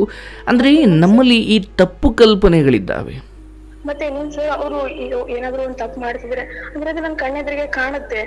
ಅಂದ್ರೆ ನೀನ್ ಹಿಂಗೆ ಇರ್ಬೇಕು, ಹೆಣ್ಮಕ್ಳು ಇಷ್ಟೇ ಇರ್ಬೇಕು, ಹಿಂಗೆ ಇರ್ಬೇಕು. ಮತ್ತೆ ಇವಾಗ ಅಂದ್ರೆ ಎಸ್ಸಿದವರಿಗೆ ಹಿಂಗೆ ಯಾರಿಗೂ ಮುಟ್ಟಿಸ್ಕೋಬೇಡ, ಹಂಗಿರ್ಬೇಡ, ಹಿಂಗಿರ್ಬೇಡ, ಮನೆ ಕರ್ಕೋಬೇಡ, ಹೆಣ್ಮಕ್ಳು ನಗ್ಬಾರ್ದು, ಸಣ್ಣ ಹುಡುಗ ಇನ್ನ ಚಿಕ್ಕ ಚಿಕ್ಕ ಮಕ್ಳು ಇರ್ತಾರೆ ಸರ್, ಅವ್ರಿಗೆ ಈಗ ನಗ್ಬಾರ್ದಂತೆ, ಜಾಸ್ತಿ ಹೊರಗೆ ತಿರ್ಗಾಡ್ಬಾರ್ದಂತೆ, ಹಿಂಗೆಲ್ಲ ಹೇಳ್ದೆ, ಹಿಂಗೆಲ್ಲ ತಪ್ಪು ಹೇಳಿದ್ನಂದ್ರೆ ಅಹಂಕಾರ. ನೋಡಮ್ಮ, ಇಲ್ಲಿ ನೀನು ಮೊದಲು ಅರ್ಥ ಮಾಡ್ಕೊಳ್ಬೇಕಿರೋದು, ಅವರ ವಿದ್ಯಾರ್ಹತೆ ಏನು ಅಂತ ನಿನಗೆ ಗೊತ್ತಿರಬೇಕು. ಒಬ್ಬ ಹುಚ್ಚನಿಗೆ ಏನೋ ಉಪದೇಶ ಮಾಡಿಬಿಟ್ಟು, ಅರೆ ಅವನು ಹುಚ್ಚ, ನನ್ನ ಮಾತೆ ಕೇಳ್ತಾ ಇಲ್ಲ ಅಂತ ಒಬ್ಬ ಉಪದೇಶ ಮಾಡಿದ ಗುರು ದುಃಖಪಟ್ಟರೆ ಅದೆಂಥ ಅವಮಾನ ಅದು. ನಾನು ನನ್ನ ಎದುರುಗಡೆ ಇರೋವ್ರ ವಿದ್ಯಾರ್ಹತೆ ಏನು, ಯೋಗ್ಯತೆ ಏನು, ಅಥವಾ ಅವ್ರ ವರ್ತನೆ ಏನು, ಅಥವಾ ಅವ್ರ ಬುದ್ಧಿಮಟ್ಟ ಏನು, ಅದು ನನಗೆ ಗೊತ್ತಿರಬೇಕಲ್ವಾ. ಬದುಕಿನ ಯಶಸ್ಸು ನಿನಗೆಷ್ಟು ಬುದ್ಧಿ ಇದೆ ಅನ್ನೋದ್ರ ಮೇಲಲ್ಲ, ಅಂತಿಮವಾಗಿ ಎದುರುಗಡೆ ಇರೋರು ಯಾವ ಉದ್ದೇಶದಿಂದ ಹೊರಟಿದ್ದಾರೆ ಅಥವಾ ಅವ್ರ ಬುದ್ಧಿ ಏನು ಅಂತ ನಿನಗೆ ಗೊತ್ತಾದರೆ, ಅಂದರೆ ಶತ್ರುವಿನ ಬುದ್ಧಿಮಟ್ಟ ಎಷ್ಟು, ಅವನ ಕೌಶಲ್ಯ ಎಷ್ಟು, ಅವನ ಬುದ್ಧಿ ಏನು ಅಂತ ನನಗೆ ಗೊತ್ತಿದ್ದಾಗಲಿ ನಾನು ಆಟದಲ್ಲಾಗಲಿ ಬದುಕಲ್ಲಾಗಲಿ ಗೆಲ್ಬೋದಲ್ವಾ. ಆ್ಯಂಡ್ ಅವ್ರು ಯಾರು ಶತ್ರುಗಳಲ್ಲದೆ ಇರ್ಬೋದು ಮೌಖಿಕವಾಗಿ, ಅಂದರೆ ನೋಡಲಿಕ್ಕೆ ಲೋಕರೂಢಿಯಾಗಿ ನೋಡ್ಲಿಕ್ಕೆ ಶತ್ರುಗಳಲ್ಲ, ಬಟ್ ಆಂತರಿಕವಾಗಿ ಅವ್ರಿಗಿಂತ ದೊಡ್ಡ ಶತ್ರು ಇಲ್ಲ ನಿನಗೆ. ಬಟ್ ನಾನು ಹೇಳೋದು, ಈ ಸಮಯದಲ್ಲಿ ನಿನ್ನ ಉದ್ದೇಶವನ್ನು ನೀನು ಯಾವ ಕಾರಣಕ್ಕೂ ಕೈ ಬಿಡಬೇಡ. ನಾನು ಹೇಳ್ತೀನಿ, ಮುಂದಿನ 3 ವರ್ಷದೊಳಗಾಗಿ ನಿನ್ನ ಕನಸು ಈಡೇರುತ್ತೆ. ಆದರೆ ನೀನು ನಿನ್ನ ಪ್ರಯತ್ನವನ್ನು ಚಿಕ್ಕದಾಗಿ ಸಡಿಲಗೊಳಿಸೋದ್ರೂ ಕೂಡ ಅದು ಈಡೇರೋದಿಲ್ಲ. ಏನಾಗ್ಬಿಡು ಹೇಳಮ್ಮ. ಇಲ್ಲ ಸರ್, ನಾನು ಮಾರ್ನಿಂಗ್ ಹೇಳ್ತೀನಿ, 5 ಗಂಟೆಗೆ ಹೇಳ್ತೀನಿ. ಅಲ್ಲಿಂದ ನಾನು ಡೈಲಿ ರೂಟೀನ್ ಯೋಗ, ಜ್ಞಾನ ಮಾಡೋದು, ಆಮೇಲೆ ಸ್ಟಡಿ ಕ್ಲಾಸ್ ಹೋಗೋದು, ಲೈಬ್ರರಿ ಹೋಗೋದು, ಲೈಬ್ರರಿಯಿಂದ ಬರೋದು, ಕ್ಲಾಸ್ ಮುಗಿಸ್ಕೊಳ್ಳೋದು, ಆಮೇಲೆ ಪಾರ್ಟ್ ಟೈಮ್ ಜಾಬ್ ಹೋಗೋದು, ಬರೋದು, ಮತ್ತೆ ಓದೋದು, ಇದೆಲ್ಲ ಕಂಟಿನ್ಯೂ ಇದೆ ಸರ್. ನನಗೆ ಅದ್ರಲ್ಲಿ ಏನು ಪ್ರಾಬ್ಲಮ್. ಫೈನ್. ಈಗ ನನ್ನ ಮಾತು ನಿನಗೆ ಅವಶ್ಯ. ನಿನ್ನ ದಿನಚರಿ ಶಿಸ್ತುಬದ್ಧವಾಗಿಲ್ಲ ಅಂದರೆ ನೀನು ಇಲ್ಲಿ ಉಳಿಯೋಕೆ ಯೋಗ್ಯಳೇ ಅಲ್ಲ. ನೀನು ಯಾರಿಗೋಸ್ಕರನೂ ಮಾಡ್ತಿಲ್ಲ, ನಿನಗೋಸ್ಕರ ಮಾಡ್ತಿದ್ದೀಯ. ಆ್ಯಂಡ್ ಇವತ್ತು ನಿನ್ನ ದಿನಚರಿ 5 ಗಂಟೆಗೆ ಎದ್ದೇಳೋದ್ರಿಂದ ಇರ್ಬೋದು, ಯೋಗ, ಧ್ಯಾನ, ಪ್ರಾಣಾಯಾಮ, ವಾಕಿಂಗ್ ಆಗಿರ್ಬೋದು, ಅಂದರೆ ನಿನ್ನ ಬದುಕನ್ನು ಶಿಸ್ತಾಗಿ ರೂಢಿಸ್ಕೊಂಡಿದೆಯಲ್ಲಮ್ಮ, ಇದರ ಪ್ರತಿಫಲವನ್ನು ನೀನು ನಿಧಾನಕ್ಕೆ ಊಟ ಮಾಡ್ತೀಯ. ಇವಾಗೇನೋ ದುಃಖ ಇದೆ ಅಂತ, ಅಯ್ಯೋ ಇದೇನಪ್ಪ ಇಷ್ಟು ನಿಯತ್ತಾಗಿದ್ರು, ಇಷ್ಟು ಶಿಸ್ತಾಗಿದ್ರು, ಇಷ್ಟು ಕನಸುಗಳನ್ನ ಇಟ್ಕೊಂಡಿದ್ರು, ಒಳ್ಳೆಯವರಿಗೆ ಬೆಲೆನೇ ಇಲ್ವಾ ಅಂತ ನಿನಗೆ ಅನ್ನಿಸಬಹುದು.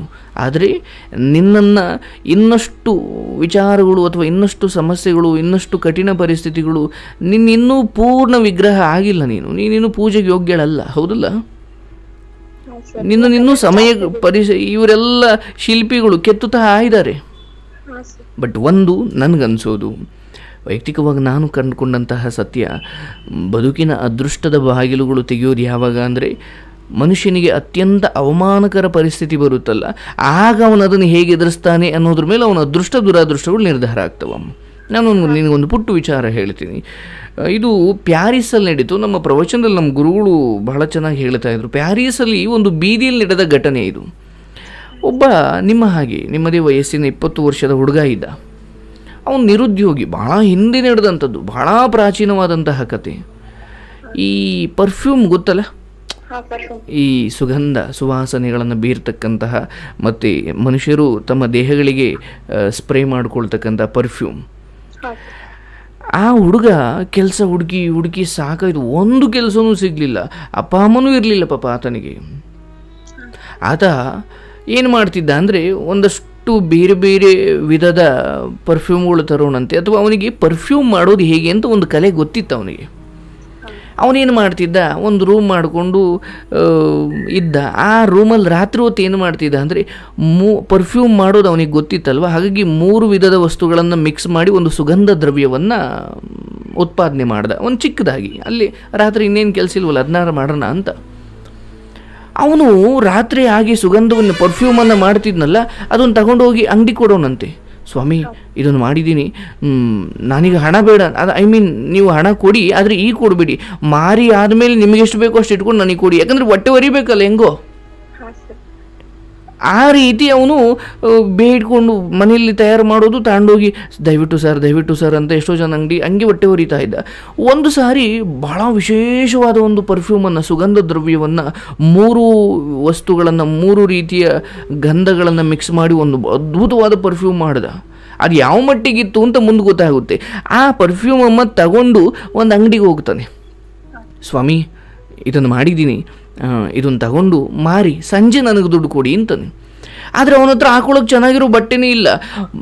ಗಂಧವನ್ನು ಅಂದರೆ ಆ ಪರ್ಫ್ಯೂಮನ್ನು ನೋಡೋಕ್ಕಿಂತ ಮುಂಚೆ ಅಂಗಡಿಯವನು ಅವನ ವೇಷಭೂಷಣ, ಅವನು ಕಿತ್ತೋಗಿರೋ ಬಟ್ಟೆ ನೋಡಿ ಗೆಟ್ ಔಟ್ ಅಂತ ಹೇಳ್ತಾನೆ, ಅಂದರೆ ಮರ್ಯಾದೆಯಿಂದ ಹೊರಗಡೆ ಹೋಗು ಅಂತಾನೆ. ಆ ಗಂಧ ನೋಡಲೇ ಇಲ್ಲ, ಅವನು ಬಟ್ಟೆ ನೋಡಿದ ಫಸ್ಟ್ ಅವನು. ನೀನೇನು ಒಳ್ಳೆ ಆಯ್ಕಂತಿಂದ ನಿಂಗಿದ್ದೀಯ, ಆಚೆಗೋಗು ಅಂದ ಅವನು, ಒಳಗಡೆ ಬರಬೇಡ ಅಂದ. ಪಾಪ ಹೊಟ್ಟೆ ಕೇಳಬೇಕಲ್ಲ, ಸ್ವಾಮಿ ದಯವಿಟ್ಟು ನಾನೇ ಮಾಡಿದ್ದೀನಿ, ದಯವಿಟ್ಟು ನನ್ನ ಬಟ್ಟೆ ನೋಡಬೇಡಿ, ಇದನ್ನೊಂಚೂರು ಮಾರಿಬಿಟ್ಟು ಸಂಜೆ ನನಗೆ ಹಣ ಕೊಡಿ ಅಂತ ಎಷ್ಟು ಹೇಳಿದ್ರು ಮತ್ತೆ ಹೋಗಿ ಆ ಓನರ್ನ ಕೇಳ್ತಾ ಇದ್ದ. ಅವನಿಗೆ ಸಿಟ್ಟತ್ತಿ ಆಚೆ ಎದ್ದು ಬಂದು ಅವನು ಕೊಳಪಟ್ಟಿ ಹಿಡಿದು ರಸ್ತೆಗೆ ಜೋರಾಗಿ ದೂಕದ, ಅಲ್ಲೊಂದು ಚರಂಡಿ ಇತ್ತು, ಎಡವಿ ಜೋರಾಗಿ ಬಿದ್ದ, ಕೈಕಾಲು ಏಟಾಯ್ತು ಅವನಿಗೆ. ಆ ಕೈಕಾಲು ಏಟಾಗೋದ್ರ ಜೊತೆ ಅವನು ಈ ಗಾಜಿನ ಬಾಕ್ಸ್ಗಳಲ್ಲಿ ಈ ಸುಗಂಧ ತುಂಬ್ಕೊಂಡ್ಬಂದಿದ್ದ. ಅದು ರಸ್ತೆ ಮೇಲೆ ಬಿದ್ದುಬಿಡ್ತು, ಒಡೆದೋಯ್ತು, ಚೆಲ್ಲು ಹೋಯಿತು. ಅದು ಯಾವ ಮಟ್ಟಿಗಿತ್ತು ಅಂದರೆ ಸುತ್ತಮುತ್ತ ಎಲ್ಲ ಸುಗಂಧದ ವಾಸನೆ ಬರೋಕ್ಕೆ ಶುರುವಾಯಿತು ಅಂತ. ಅಲ್ಲಿವರೆಗೂ ಆ ಸುಗಂಧದ ವಾಸನೆ ಆ ಬೀದಿ ಜನರಿಗೆ ಗೊತ್ತೇ ಇಲ್ಲ. ಅಲ್ಲೇ 3 ಹುಡುಗೀರು ಹೋಯ್ತಾ ಇದ್ರಂತೆ, ಭಾಳ ಶ್ರೀಮಂತ ಹುಡುಗೀರು. ಅವನು ಬಿದ್ದಿದ್ದ ಜಾಗದಲ್ಲಿ ಆ ಸುಗಂಧ ಘಮ ಘಮ ಘಮ ಅಂತಿತ್ತಲ್ಲ. ಅರೆ ಏನಿದು, ಯಾರಿದು ಮಾಡಿದ್ದು, ಯಾವ ಪರ್ಫ್ಯೂಮ್ ಇದು ಅಂತ ಕೇಳಿದ್ರು. ಅವನ ಅಂಗಡಿಯವನು ನೋಡಿ ಏನು ವ್ಯವಹಾರದ ತಲೆ ಇರುತ್ತೆ ಅವ್ರಿಗೆ ಅಂತ.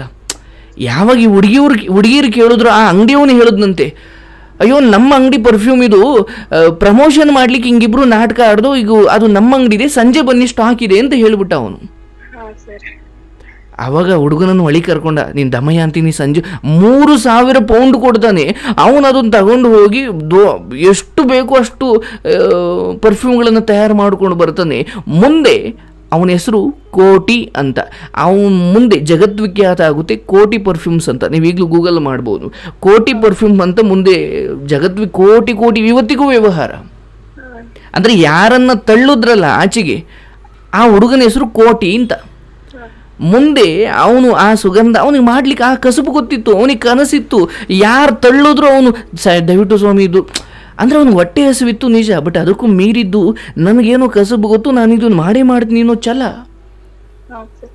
ಮುಂದೆ ಅದು ಕೋಟಿ ಪರ್ಫ್ಯೂಮ್ ಅಂತ ಹೆಸರು ಮಾಡುತ್ತೆ, ಕೋಟಿ ವ್ಯವಹಾರ ಮಾಡುತ್ತೆ. ಒಂದು ಇಂಟರ್ವ್ಯೂಲಿ ಆತ ಹೇಳ್ತಾನೆ, ಬಹುಶಃ ನನ್ನನ್ನು ಆತ ಅಂಗಡಿಯವನು ಕತ್ತಿಡ್ದು ಆಚೆ ನೂಕಿ ನನ್ನ ಕೆಳಗೆ ಬಿದ್ದು ಆ ಸುವಾಸನೆ, ಆ ಗಾಜು ಕೆಳಗಡೆ ಬೀಳದೆ ಹೋಗಿದ್ರೆ ಆ ಸುಗಂಧ, ಬಹುಶಃ ನನ್ನ ಅದೃಷ್ಟದ ಬಾಗಿಲು ತೆಗಿತಾ ಇರಲಿಲ್ಲ ಅಂತ. ಅವನದಷ್ಟೇ ಇಲ್ಲ ನೋಡಿ, ನಾವು ಇತಿಹಾಸ ಓದ್ತಾ ಹೋದಾಗ ಒಮ್ಮೆ ಸೌತ್ ಆಫ್ರಿಕಾ ಅಂದರೆ ಆಫ್ರಿಕಾದಲ್ಲಿ ಒಬ್ಬ ವ್ಯಕ್ತಿ ರೈಲ್ಗೆ ಹತ್ಲಿಕ್ಕೆ ಹೋದಾಗ ರೈಲ್ವೆ ಸ್ಟೇಷನಲ್ಲಿ ಇದು ಬಿಳಿಯರಿಗಿರ್ತಕ್ಕಂಥದ್ದು ಕರಿಯರಿಗಲ್ಲ ಅಂತ ಆಚೆ ದೂಕ್ತಾರೆ. ಅಲ್ಲಿಂದ ಆ ವ್ಯಕ್ತಿ ಹೋರಾಟ ಮಾಡ್ಲಿಕ್ಕೆ ನಿಂತ್ಕೊಳ್ತಾನೆ. ಆಗ ನಮಗೊಬ್ಬ ಮಹಾತ್ಮ ಗಾಂಧಿ ಸಿಕ್ಕ, ಹೌದಲ್ಲ? ಅಷ್ಟೇ ಅಲ್ಲ, ನಮ್ಮಲ್ಲಿ ಒಬ್ಬ ಭಾರತೀಯ ಬ್ರಿಟಿಷರು ಆಳೋ ಸಮಯದಲ್ಲಿ ಹೋಟೆಲ್ಗೆ ಹೋಗ್ತಾನೆ ಮುಂಬೈಯಲ್ಲಿ, ಇದು ಬ್ರಿಟಿಷರಿಗಿರೋ ಹೋಟೆಲು, ಭಾರತೀಯರಿಗಲ್ಲ ಅಂತ ಅವಮಾನ ಮಾಡ್ತಾರೆ. ಮುಂದೆ ಅವನು ತಾಜ್ ಹೋಟೆಲನ್ನು ನಿರ್ಮಾಣ ಮಾಡ್ತಾನೆ. ಜಮ್ಶೆಡ್ಜಿ ರತನ್ ಟಾಟಾ ಅವರ ಸಂತತಿ ಜಮ್ಶೆಡ್ಜಿ ಟಾಟಾ. ಅಂದರೆ ತಾಜ್ ಹೋಟ್ಲು ನಿರ್ಮಾಣ ಆಗಲಿಕ್ಕೆ ಕಾರಣವಾಗಿದ್ದು ಅವಮಾನನೇ. ಗಾಂಧೀಜಿಯನ್ನು ಒಬ್ಬ ಮಹಾತ್ಮ ಅಹಿಂಸಾವಾದಿ ಹುಟ್ಲಿಕ್ಕೆ ಕಾರಣವಾಗಿದ್ದು ಅವಮಾನನೇ. ಮತ್ತು ಕೋಟಿ ಪರ್ಫ್ಯೂಮ್ ಬರಲಿಕ್ಕೆ ಕಾರಣವಾಗಿದ್ದು ಅವಮಾನನೇ. ಅಂದರೆ ಈ ಸಮಯದಲ್ಲಿ ಸ್ವಲ್ಪ ತಾಳ್ಮೆ ತೋರಿದ್ದು, ಅವರು ಬಾಯಿಗೆ ಮಾತಿಗೆ ಮಾತು ಕೊಡಲಿಲ್ಲ, ಹೋರಾಡಲಿಲ್ಲ, ಕಿತ್ತಾಡಲಿಲ್ಲ, ಬೈಕೊಂಡು ಓಡಾಡಲಿಲ್ಲ. ಅವರಿಗೆ ಅವರ ಮೇಲೆ ನಂಬಿಕೆ ಇತ್ತು. ಹೌದಲ್ಲ? ನನಗನ್ಸೋದು ನಿನ್ನ ಕಷ್ಟದ ಸಮಯದಲ್ಲಿ ನೀನು ಆ ಪರಿಸ್ಥಿತಿಯನ್ನು ಹೇಗೆ ನೋಡ್ತೀಯ? ನೀನು ಗಿವ್ ಅಪ್ ಮಾಡ್ತೀಯಾ, ಅಥವಾ ಜಗತ್ತೇನಾದರೂ ಅಂದ್ಲಿ ನಾನು ಹೋಗ್ತಿರೋ ದಾರಿ ಶುದ್ಧವಾಗಿದೆ ಮತ್ತು ನನ್ನ ಮೇಲೆ ನನಗೆ ನಂಬಿಕೆ ಇದೆ ಅಂತ ಹೊರಟ್ರೆ ಒಂದು ಸಾಧಿಸ್ಬಿಟ್ಟು ಸಾಯು, ಇಲ್ಲ ಸಾಧನೆ ಮಾಡ್ತಾ ಸಾಯು. ಹಾಗೆ ಸತ್ರ ಸಾವು ಒಳ್ಳೆ ಸಾವಲ್ಲ. ನಾನು ಗಿವ್ ಅಪ್ ಮಾಡಲ್ಲ, ಏನಾದ್ರೂ ಮುಂದೆ ಕಂಟಿನ್ಯೂ ಮಾಡ್ಬೇಕಂತ ಖಂಡಿತ. ನನಗನ್ಸುತ್ತೆ ನೀನು ಯಾವ್ಯಾವ ಪರಿಸ್ಥಿತಿಯನ್ನು ಎದುರಿಸ್ಕೊಂಡು ಬಂದಿದೆಯಲ್ಲ, ನಿನ್ನ ಕತೆ ಸಾವಿರಾರು ಜನಕ್ಕೆ ಸ್ಫೂರ್ತಿ ಆಗುತ್ತೆ.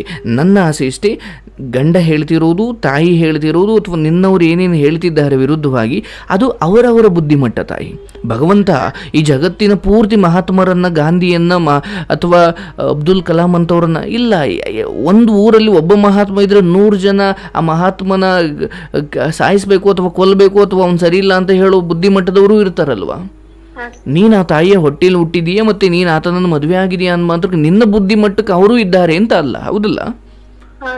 ಬದುಕು ಅಂದರೆ ನಮ್ಮ ಬುದ್ಧಿಮಟ್ಟ ಅಥವಾ ನಮಗಿಂತ ಮೇಲಿನವರು ಮತ್ತು ನಮಗಿಂತ ಕೆಳಗಿನವರು, ಇದರ ಒಟ್ಟು ಸಮ್ಮಿಲನ. ಹೌದಲ್ಲ? ಅಂದರೆ ಇದ್ರ ಜೊತೆ ಹೋರಾಡೋದೇ ಬದುಕಲ್ವಾ? ನಿನಗೆ ಸಮನಾಗಿ ಯೋಚನೆ ಮಾಡೋರೇ ಸಿಕ್ಕಿದ್ದಿದ್ರೆ ನಿನ್ನ ಬದುಕು ರುಚಿನೇ ಇರ್ತಿರ್ಲಿಲ್ಲ. ಇದ್ರ ಬಗ್ಗೆ ನಮ್ಮ ಮಮ್ಮಿ ಬಗ್ಗೆ ನನ್ಗೊಂದು ಹೆಮ್ಮೆ ಇದೆ. ಅವ್ರು ಡೈರೆಕ್ಟ್ ಆಗಿ ನೀವು ನನ್ ಕೂಡ ಅಷ್ಟು ಮಾತಾಡಿಲ್ಲ ಅಂದ್ರೆ ಇಂಡೈರೆಕ್ಟ್ ಆಗಿ ಅವರಷ್ಟು ಮಾಡಿದ್ಕೆ ನಾ ಇಷ್ಟು ಚೆನ್ನಾಗಿ ಬೆಳ್ಕೊಂಡು ಅಷ್ಟೇ ತಾಯಿ. ಈಗ ನಾನು ಹೇಳೋದು, ಶತ್ರುಗಳು ಕೂಡ ಒಬ್ಬ ಯಶಸ್ವಿ ವ್ಯಕ್ತಿಯ ಜೀವನದಲ್ಲಿ ಪಾತ್ರ ಇದೆಯಂತೆ. ಈಗ ಅವ್ರೇನು ಛಲ ಹುಡ್ಸಿದ್ಕೆ ಒಬ್ಬ ಯಾರೋ ಸಾಧನೆ ಮಾಡಿದ್ದು. ಅಂದರೆ ನೆಗೆಟಿವ್ ಪಾಸಿಟಿವ್ ಅನ್ನೋದು ಹೊರತುಪಡಿಸಿ ಅವರ ಪ್ರೆಸೆನ್ಸ್ ಕೂಡ ನಮ್ಗೆ ಇನ್ನೇನು ಬದಲಾವಣೆ ಆಗಲಿಕ್ಕೆ ಪ್ರೇರೇಪಣೆ ನೀಡಿತು. ಹೌದಲ್ಲ? ಈ ಮನಸ್ಥಿತಿಯನ್ನು ದಯವಿಟ್ಟು ಮುಂದುವರಿಸು. ಆ್ಯಂಡ್ ನೀನು ನನ್ನ ನಂಬಿಕೆಯ ಪ್ರಕಾರ ಅಥವಾ ನನ್ನ ಶಕ್ತಿಯಿಂದ ಹೇಳೋದಾದರೆ ಈ ಕೆಲಸದಲ್ಲಿ ಅಥವಾ ಈ ದಿಶೆಯಲ್ಲಿ ನೀನು UPSC ವಿಚಾರಗಳು 1000 ಇರಬಹುದು, ಬಟ್ ನಿನ್ನ ಸ್ವಂತ ಕಾಲ ಮೇಲೆ ನೀನು ನಿಂತೇ ನಿಲ್ತೀಯ. ಇವಾಗ ನಮ್ಮ ಮನೆಯಿಂದ 1 ರೂಪಾಯಿನೂ ಕೇಳಲ್ಲ, ಈ ಕಡೆ ಮಮ್ಮಿ ಕಡೆನೂ ಕೇಳಲ್ಲ, ಆ ಕಡೆ ಅಂತಾನೂ ಕೇಳಲ್ಲ. ನಾನು ಹೇಳೋದು, ಅವರನ್ನು ದ್ವೇಷಿಸಲಿಕ್ಕೆ ಅನೇಕ ಕಾರಣಗಳು ಮೇಲ್ಮುಖವಾಗಿ ಕಂಡು ಬಂದರೂ ಕೂಡ ಅವರೆಲ್ಲರೂ ನಿನ್ನ ಬದುಕಿನ ಈ ಮಟ್ಟಿನ ಛಲಕ್ಕೆ ಕಾರಣವಾಗಿರ್ತಕ್ಕಂಥವ್ರು. ಅಂತಿಮವಾಗಿ ತಾಯಿಯಲ್ಲಿ ಸತ್ತು ಮಲಗದಾಗ ಮತ್ತು ಹೋಗ್ತೀಯ ಅಳತೀಯ, ಗಂಡನಿಗೆ ಏನಾದರೂ ಮತ್ತು ಹೋಗಿ ಅಳತೀಯ. ಅಂದರೆ ಇವರೆಲ್ಲರೂ ನನ್ನ ಜೀವನದಲ್ಲಿ ಪರ ಅಥವಾ ವಿರೋಧ ಈ ಜನರಿದ್ದಾರೆ, ಬಟ್ ಅಂತಿಮವಾಗಿ ನೀನು ಒಂದೇ ಸತ್ಯ. ಇವೆಲ್ಲವೂ ಮಿಥ್ಯ. ಹೌದಲ್ಲ? ಯಾವುದೋ ಕಾರಣಕ್ಕೆ ನಮ್ಮ ಮೇಲೆ ಅಧಿಕಾರ ಸಾಧಿಸ್ತಿದ್ದಾರೆ. ಅದ್ರ ಹೊರತಾಗಿ ನೀನು ನಾಳೆ ಗೆದ್ದು ನಿಂತ್ಕೊಂಡ್ರೆ, ಅಯ್ಯೋ ನಮ್ಮನೆಯವಳು ಹಿಂಗೆ ಮಾಡಿದ್ಲಲ್ಲಪ್ಪ, ನಮ್ಮ ಒಂದು ಹೆಸರು ಅಂದರೆ ಇದೇ ಜನ ಅವತ್ತೇ ನಿಂಗೆ ಸನ್ಮಾನ ಮಾಡ್ತಾರಮ್ಮ. ಬಟ್ ನೀನು ಬಯಸ್ತಾ ಇರ್ತಕ್ಕಂತಹ ಆ ಪರಿಪೂರ್ಣ ಬೆಂಬಲ, ಈ ಜಗತ್ತು ಆ ಪರಿಪೂರ್ಣ ಬೆಂಬಲವನ್ನು ನಿನಗೆ ಕೊಡಬೇಕಂದ್ರೆ ನಿನ್ನ ಹತ್ರ ಗೆಲುವು ಇರಬೇಕು ಅಂತ ನಿರೀಕ್ಷೆ ಮಾಡುತ್ತೆ. ಇದನ್ನು ಬಹಳ ಹಿಂದೆ ಒಬ್ಬರು ಮಹಾತ್ಮರು ಸಿಕ್ಕಾಗಿ ಹೇಳಿದರು. ನೀನೇನು ನನಗೆ ಸಮಾಜ ಹೀಗೆ ನಡ್ಕೊಳ್ಳಿ ಅಂತ ನೀನು ಬಯಸಬಹುದು, ಬಟ್ ಈ ಸಮಾಜ ಒಂದು ಸೂತ್ರ ಇಟ್ಕೊಂಡಿದೆ. ನಿನಗವರು ಗೌರವ ಕೊಡಬೇಕು ಅಂತ ನೀನು ಬಯಸೋದಾದರೆ ನೀನು ಅಂಥದ್ದೇನು ಯೋಗ್ಯತೆಯನ್ನು ಸಂಪಾದಿಸಿರಬೇಕು ಅಂತ ಈ ಸಮಾಜ ಬಯಸುತ್ತೆ. ಸೊ ಈಗ ನೀನೊಬ್ಬರು ತಿಳಿದವಳಾಗಿ ಬುದ್ಧಿವಂತಳಾಗಿ ಹೊರಗಡೆ ಜಗತ್ತು ಹೆಣ್ಮಕ್ಳಿಗೂ ಎಷ್ಟು ಅವಕಾಶಗಳಿದ್ದಾವೆ. ಮತ್ತು ಹೌದು, ಅಲ್ಲಲ್ಲಿ ಕೆಟ್ಟದ್ದು ನೀವೇ ಹೇಳ್ದಂಗೆ ಹೆಣ್ಮಕ್ಳ ಮೇಲೆ ದೌರ್ಜನ್ಯ, ರೇಪು ಅದು ಇದು ನಡೀತಾ ಇರ್ಬೋದು, ಬಟ್ ಅಂತಿಮವಾಗಿ ಅವೆಲ್ಲವೂ ನಿನ್ನ ಕನಸಿಗೆ ಅಡ್ಡಿ ಆಗಬಾರ್ದು. ಡೋಂಟ್ ವರಿ, ನಿನ್ಗೆ ಒಳ್ಳೆಯದೇ ಆಗುತ್ತೆ.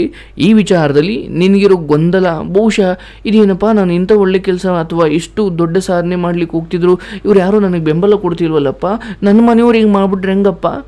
ನಾನು ನಿನ್ನ ಈ ಗೊಂದಲವನ್ನು ನಿವಾರಿಸಲಿಕ್ಕೆ ಈ ದಿನ ಬಂದಿದ್ದೀನಿ. ಅವರು ನನ್ನವರು ಅಂತ ನೀನು ಅಂದ್ಕೊಂಡಿದ್ದೀಯ, ಬಟ್ ವಿಷಯ ಬೇರೆ ಇದೆ. ನೀನು ಅವರಂತೆ ನಡ್ಕೊಂಡಾಗ ನೀನು ಅವರವಳು. ಅವ್ರು ಮಾತ್ರ ಅಲ್ಲ, ಈ ಜಗತ್ತಲ್ಲೆಲ್ಲ ಹಾಗೆ. ಈಗ ನಿನ್ನ ಹಾಸ್ಟೆಲ್ಗೆ ಅಂತ ಒಂದಷ್ಟು ನಿಯಮಗಳಿರ್ತವೆ, ಕಾಂಪೌಂಡಿಂದ ಹೊರಗಡೆ ಹೋಗಬಾರ್ದು, ಅದು ಇದು. ಅಲ್ಲಿ ಪ್ರಕಾರ ನಡ್ಕೊಂಡ್ರೆ ನೀನು ಅವರವಳು, ಅಲ್ಲಿನ ವಿರುದ್ಧವಾಗಿ ನಡ್ಕೊಂಡ್ರೆ ನೀನು ಆಚೆ. ಹೌದಲ್ಲ? ಈ ದೇಶದ ಕಾನೂನಿಗೆ ಬಾಗಿ ನಡ್ಕೊಂಡ್ರೆ ನೀನು ಈ ದೇಶದವಳು, ಇಲ್ಲ ನಾನು ದೇಶದ್ರೋಹ ಮಾಡ್ತೀನಿ ನೀನು ಹೊರಗಿನವಳು. ಸ್ವರ್ಗಲೋಕದಲ್ಲೂ ಅದರದೇ ಆದ ಕಾನೂನು ಇದ್ದಾವೆ, ಭೂಲೋಕದಲ್ಲೂ ಅದರದೇ ಆದ ಕಾನೂನು ಇದ್ದಾವೆ. ಹೌದಲ್ಲ? ಬಟ್ ಈ ನರ ಮನುಷ್ಯ ಯಾವುದೇ ದೇಶದ ಕಾನೂನುಗಳು, ಯಾವುದೇ ಲೋಕದ ಕಾನೂನುಗಳು ಎಲ್ಲರಿಗೂ ಒಳಿತನ್ನು ಬಯಸುವ ಥರ ಇರ್ತವೆ. ಬಟ್ ಈ ನರ ಮನುಷ್ಯ ಸ್ವಾರ್ಥದಿಂದ ಆ ಒಳಿತನ್ನು ದಾಟಿ ಆಚೆ ಹೋಗ್ಬಿಡ್ತಾನೆ. ಅವನ ಕಾನೂನುಗಳು ಬೇರೆ. ನಾನು ಹೇಳ್ದಂಗೆ ಇರಬೇಕು, ನನ್ನ ಸೇವೆ ಮಾಡ್ಕೊಂಡಿರಬೇಕು, ಆ್ಯಂಡ್ ನಾನು ಅವಳಿಗಿಂತ ಸ್ವಲ್ಪ ಯಾವಾಗಲೂ ಒಂದು ಕೈ ಜಾಸ್ತಿ ಇರಬೇಕು. ಅವಳು ಉದ್ಧಾರ ಆದರೆ ಜನ ನನಗೆ ಗೌರವ ಕೊಡೋದು ಕಡಿಮೆ ಮಾಡಿಬಿಡ್ತಾರೆ, ಅಥವಾ ನಾನಾ ರೀತಿಯ ಕಾರಣ ಇರ್ತವೆ. ನಾನು ಹೇಳೋದು, ನಿನ್ನ ಓದು, ನಿನ್ನ ಶಿಸ್ತಿನ ದಿನಚರಿ, ನಿನ್ನ ವೃತ್ತಿ, ನಿನ್ನ ಆದಾಯ ಮತ್ತು ನಿನ್ನ ಜ್ಞಾನದ ಕಡೆಗಿನ ಪಯಣ ಮತ್ತು ಈ ಆಧ್ಯಾತ್ಮ, ಒಟ್ಟಿನಲ್ಲಿ ನೀನು ಬದುಕಲ್ಲಿ ಇಷ್ಟರೇ ಒಂದು ರೌಂಡ್ ಇಟ್ಕೋ, ಒಂದು ಸರ್ಕಲ್ ಇಟ್ಕೋ. ಅದನ್ನು ಬಿಟ್ಟು ಆಚೆ ಹೋಗಬಾರ್ದು. ಹಾಗಿದ್ದಾಗ ನಿನ್ನ ಜೀವನ ಭಾಳ ಅದ್ಭುತ. ನೀನು ಶಿಸ್ತಾಗಿ ಹೋಗ್ತಾ ಇರ್ತೀಯ, ಮಧ್ಯೆ ಯಾರೋ ಬಂದು ಡಿಸ್ಟರ್ಬ್ ಮಾಡ್ಲಿಕ್ಕೆ ಬರ್ತಾರೆ. ಅವರು ಬರ್ತಾರೋ, ಭಗವಂತನೇ ನಿನ್ನ ಯೋಗ್ಯತೆಯನ್ನು ಪರೀಕ್ಷೆ ಮಾಡ್ಲಿಕ್ಕೆ ಕಳಿಸ್ತಾನೋ ಯಾರಿಗೆ ಗೊತ್ತು? ಹೌದಲ್ವಾ? ಹಾಗಾಗಿ ಈ ವಿಚಾರದಲ್ಲಿ ಧೃತಿಗಿಡಬೇಡ. ಆ್ಯಂಡ್ ನಿನ್ನ ತಾಯಿ ವಿಚಾರದಲ್ಲಿ ನೀನು ಹೇಳಿದೆ, ಇಷ್ಟೆಲ್ಲ ನೋವು ಕೊಟ್ಟರು ಕೂಡ ಇಲ್ಲ ನನ್ನ ತಾಯಿ ಬಗ್ಗೆ ನನಗೆ ಖುಷಿ ಇದೆ ಅನ್ನೋ ಮಾತು ಬಂತಲ್ಲ, ಅದು ನಿನ್ನ ದೊಡ್ಡತನ. ಆ್ಯಂಡ್ ನಿನ್ಗೆ ಅವ್ರ ಬಗ್ಗೆ ಖುಷಿ ಇದೆ, ಗೌರವ ಇದೆ, ಪ್ರೀತಿ ಮಾಡ್ಬೇಕಂತಿದೆ. ಬಟ್ ಅವ್ರ ಸ್ಟಡಿಗೆ ಯಾವಾಗ ಬೇಡ ಅಂದ್ರೆ ನನಗೆ ಅವಾಗ ಆ ಪ್ರೀತಿ ಎಲ್ಲ ಹೊಂಟೋಗುತ್ತೆ. ಬಡಿದ್ವಿ ನಾನು ಹೇಳೋದು, ಅವ್ರ ಜೊತೆ ಜೀವನ ಪೂರ್ತಿ ಮಾತಾಡದೆ ಹೋದ್ರು ನಿಮ್ಮ ಕಡೆಯಿಂದ ಅವ್ರಿಗೆ ಎಲ್ಲಿವರೆಗೂ ನಿಮ್ಮ ಕೇಳಿಸ್ಕೊ, ನಿನ್ನೊಳಗಿನ ಶುದ್ಧಾತ್ಮದಿಂದ ಅವ್ರಿಗೆ ಒಳ್ಳೇದಾಗಲಿ ಅಂತ ಮಾತು ಬಯಸ್ತೀಯಲ್ಲ, ಒಂದು ಪ್ರಾರ್ಥನೆ ಇದೆಯಲ್ಲ. ಅಂದರೆ ನೇರವಾಗಿ ಮುಖಾಮುಖಿಯಾಗಿ ಬೈದಾಡೋದಕ್ಕಿಂತ ದೂರದಲ್ಲಿ ಇನ್ನು ಜೀವನದಲ್ಲಿ ಪೂರ್ತಿ ಅವ್ರ ಜೊತೆ ಮಾತಾಡದೆ ಹೋದ್ರು ದೂರದಲ್ಲಿ ಕೂತ ಹಾರೈಸೋದಕ್ಕೆ ಒಂದು ಶಕ್ತಿ ಇದೆಯಮ್ಮ. ಪ್ರೀತಿಯನ್ನು ನೀನು ಅವ್ರು ನಿನ್ನ ಮುಖ ಕೊಟ್ಟು ಮಾತಾಡಿಸ್ತಿಲ್ಲ ಅಂದರೆ ಮೇಲ್ಬಿದ್ದು ಹೋಗಬೇಡ. ಬಟ್ ನೀನು ಎಲ್ಲೋ ಕಾಡಲ್ಲಿ ಕೂತಿದ್ದು ಅವ್ರಿಗೆ ಒಳ್ಳೇದನ್ನು ಬಯಸ್ಬೋದಲ್ಲ. ಇವಾಗ ಸರ್ ಮಾತಾಡ್ತಿದ್ದಾರೆ, ಮಮ್ಮಿಗೆ ಹೆಲ್ತ್ ಪ್ರಾಬ್ಲಮ್ ಇತ್ತು ಮಧ್ಯದಲ್ಲಿ. ಅಂದರೆ ನಾನು ಸೂಚಕವಾಗಿ ಹೇಳಿದ್ದು, ಮಧ್ಯದಲ್ಲಿ ಮಮ್ಮಿಗೆ ಹೆಲ್ತ್ ಪ್ರಾಬ್ಲಮ್ ಇತ್ತು, ಅವಾಗ ಕಾಲ್ ಮಾಡಿದ್ರು, ಇಲ್ಲಿಂದ ಟ್ಯಾಬ್ಲೆಟ್ ಇದು ಎಲ್ಲ ಇವಾಗ ಕ್ಯೂರ್ ಆಗಿದೆ, ಆರಾಮಿದ್ದಾರೆ, ಮಾತಾಡಿಸ್ತೀವಿ. ಒಳ್ಳೇದಾಗಲಿ ತಾಯಿ. ಯಾರ ಮೇಲೂ ಅಷ್ಟೇ, ನಿನ್ನ ತಂಗಿ ನಿನ್ನ ಮಾತು ಕೇಳಿಲ್ಲ, ಅಥವಾ ಗಂಡ ಸಪೋರ್ಟ್ ಮಾಡಲಿಲ್ಲ, ಅಥವಾ ತಾಯಿ ಹಿಂಗೆ ಮಾಡಿದ್ಲು ಅಂದರೆ ಈ ಜಗತ್ತಿನ ಪ್ರತಿಯೊಬ್ಬರನ್ನು ದೂಷಿಸ್ಲಿಕ್ಕೂ ನಮ್ಮ ಹತ್ರ ಕಾರಣ ಹುಡುಕೋದ್ರೆ ಇದ್ದೇ ಇದೆ. ಹೌದಲ್ಲ? ಆ ಕಾರಣಗಳು ಹುಡುಕೊಂಡಷ್ಟು ನಾವು ನಮ್ಮ ಅಸ್ತಿತ್ವ ಕಳ್ಕೊಳ್ತಾ ಹೋಗ್ತೀವಿ, ನಮ್ಮ ಬದುಕು ದಾರಿ ತಪ್ಪುತ್ತೆ. ಅಬ್ಬಬ್ಬಾ ಅಂದರೆ ಅವರೆಲ್ಲರಲ್ಲೂ ಇರೋ ಒಳ್ಳೆ ಗುಣವನ್ನು ಲಿಸ್ಟ್ ಮಾಡ್ಕೊ, ಅದೊಂದು ಕಡೆ ಗಮನ ಕೊಡು. ಆ್ಯಂಡ್ ಹಾಗೇನಾಗುತ್ತೆ, ನಾವು ಸದಾ ಪಾಸಿಟಿವಿಟಿ ಕಡೆ ಇದ್ದಾಗ ನಮ್ಮ ತಲೆ ಓಡುತ್ತೆ, ನಮ್ಮ ಏಕಾಗ್ರತೆ ಭಾಳ ಅದ್ಭುತವಾಗಿ ಚಂದವಾಗಿ ಆಗುತ್ತೆ, ಆ್ಯಂಡ್ ನಮ್ಮ ಕನಸುಗಳ ಕಡೆ ನಮ್ಮ ವೇಗ ಹೆಚ್ಚಾಗುತ್ತೆ. ಹೌದಲ್ಲ? ಅದನ್ನು ಬಿಟ್ಟು ನಾನು 1000 ಅಂದರೆ ನನ್ನ ಮುಂದ್ಗಡೆ ಕೂತ್ಕೊಳ್ಳೋದು ಅಂದರೆ ಮುಂದ್ಗಡೆಗೆ ಊಟ ಮಾಡ್ಬೇಕಾದ್ರೆ ತಟ್ಟೆ ಇಕ್ಕೋತೀವಲ್ಲ, ಹಂಗೆ ತಟ್ಟೆ ಥರ ಈ ಬೇಡದ ನೆಗೆಟಿವ್ ಎನರ್ಜಿಯನ್ನು ಗುಡ್ಡ ಹಾಕೊಂಡು ಕೂತ್ಕೊಳ್ಳೋದು. ಹಂಗೆ ಮಾಡಿದ್ರೆ ನಮ್ಮ ಗುರಿಯ ಕಡೆ ನಮ್ಮ ವೇಗ ಕಡಿಮೆ ಆಗುತ್ತೆ, ಆಮೆಗತಿ ಆಗಿಬಿಡುತ್ತೆ. ಹಂಗಾಗಬಾರ್ದು. ಕೆಲಸ ಮಾಡು. ಅಯ್ಯೋ ನನಗೆ ಯಾಕೆ ಅಂತ ಹಿಂಗೆ ಅನ್ಬೇಡ. ನೀನು ಮುಂದೊಂದು ದಿವಸ ಸನ್ಮಾನ ಪಡ್ಕೊಳ್ಬೇಕು ಅಂದರೆ ಇಲ್ಲೊಂದಷ್ಟು ಅವಮಾನ ಅನುಮಾನ, ಇವಳು ಮಾಡ್ತಾಳ ಅಂತ ನೋಡ್ತಾರೆ ಮೊದಲು. ಏನೇ ಇವಳು ಕೈಯಲ್ಲಿ ಆಗಲ್ಲ ಬಿಡು, ಇವಳು ಹಳ್ಳಿಯವಳು ಅಂತಾರೆ. ಅಂದರೆ ಅನುಮಾನ ಪಡ್ತಾರೆ, ಇವಳು ಯೋಗ್ಯಳಲ್ಲ ಅಂತ. ಯಾಕಂದರೆ ಇವಳು ಹಳ್ಳಿಯವಳು, ಇವಳು ಅಷ್ಟೊಂದು ಸಿಟಿಯಿಂದ ಬಂದವಳಲ್ಲ, ಅಥವಾ ಇವಳಿಗೆ ಅಷ್ಟು ಯೋಗ್ಯತೆ ಇಲ್ಲ ಬಿಡು, ನಾವೆಲ್ಲ ನೋಡಿಲ್ವಾ ಅಂತಾರೆ. ಫಸ್ಟ್ ಅನುಮಾನ ಪಡ್ತಾರೆ. ಆಮೇಲೆ ನೀನು ಹಂಗೂ ಮುಂದೆ ಹೋಗ್ತಿದೀಯಾ ಅಂದರೆ ಅವಮಾನ, ಏನಾದರೂ ಮಾಡಿ ನಿನ್ನನ್ನು ತಡಿಬೇಕು ಅಂತ.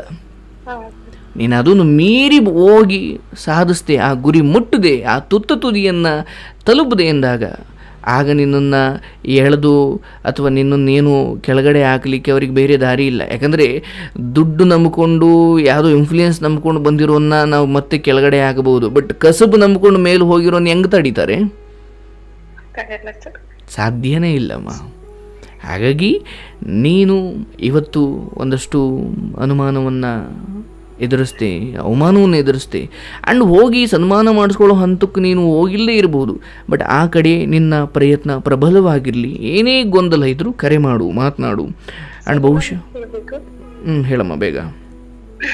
ಸರ್, ಇವಾಗ ಅವರು ನನಗೆ UPSC ಓದ್ಸಕ್ ಬಿಡಲ್ಲ ಅಂತಿದ್ದಾರೆ. ಅಂದ್ರೆ ಅವರು ಇವಾಗ ನಾನು ಏನಾದ್ರು ಸಣ್ಣ ಪುಟ್ಟ ಮಾಡ್ಕೊಂಡು ಅದ್ರಲ್ಲೇ ಇದ್ಬಿಡ್ಬೇಕಂತೆ, ಮುಂದೆ ಫ್ಯಾಮಿಲಿ ಅಂತ ನೋಡ್ಕೊಂಡಿರ್ಬೇಕಂತೆ. ನನಗದು UPSC ಅನ್ನೋದು ನನ್ನ ಗೋಲ್ ಅದು ನಂದು. ಇದು ಏನಾದ್ರೆ ಈಗ ನಾನು ತಕ್ಕ ಮಟ್ಟಿಗೆ ಜಾಬ್ ಮಾಡ್ಕೊಳ್ಳೋದು ಶಾರ್ಟ್ ಟರ್ಮ್ ಗೋಲ್. ಇದನ್ನಲ್ಲೇ ಫಿಕ್ಸ್ ಆಗಿಬಿಡ್ಬೇಕಂತಿದ್ದಾರೆ. ಇಲ್ಲಾಂದ್ರೆ ನಾನ್ ಬಿಟ್ಟು ಹೋಗ್ಬೇಕಂತೆ, ನಾನ್ ಸಪ್ರೇಟ್ ಇರ್ಬೇಕಂತ, ಆಯ್ತು ಬಿಟ್ಬಿಡ್ಬೇಕಂತೆ. ಬಟ್ ನಾನೇನ್ ಡಿಸೈಡ್ ಮಾಡಿದ್ದೀನಿ, ಏನೇ ಆಗ್ಲಿ ನಾನು ಬಿಡಲ್ಲ. ಆಯ್ತು ಅವ್ರು ಬಿಡ್ತಾರ, ಓಕೆ ಇರ್ಲಿ ಅಂತ ನಾನು ಅದನ್ನ.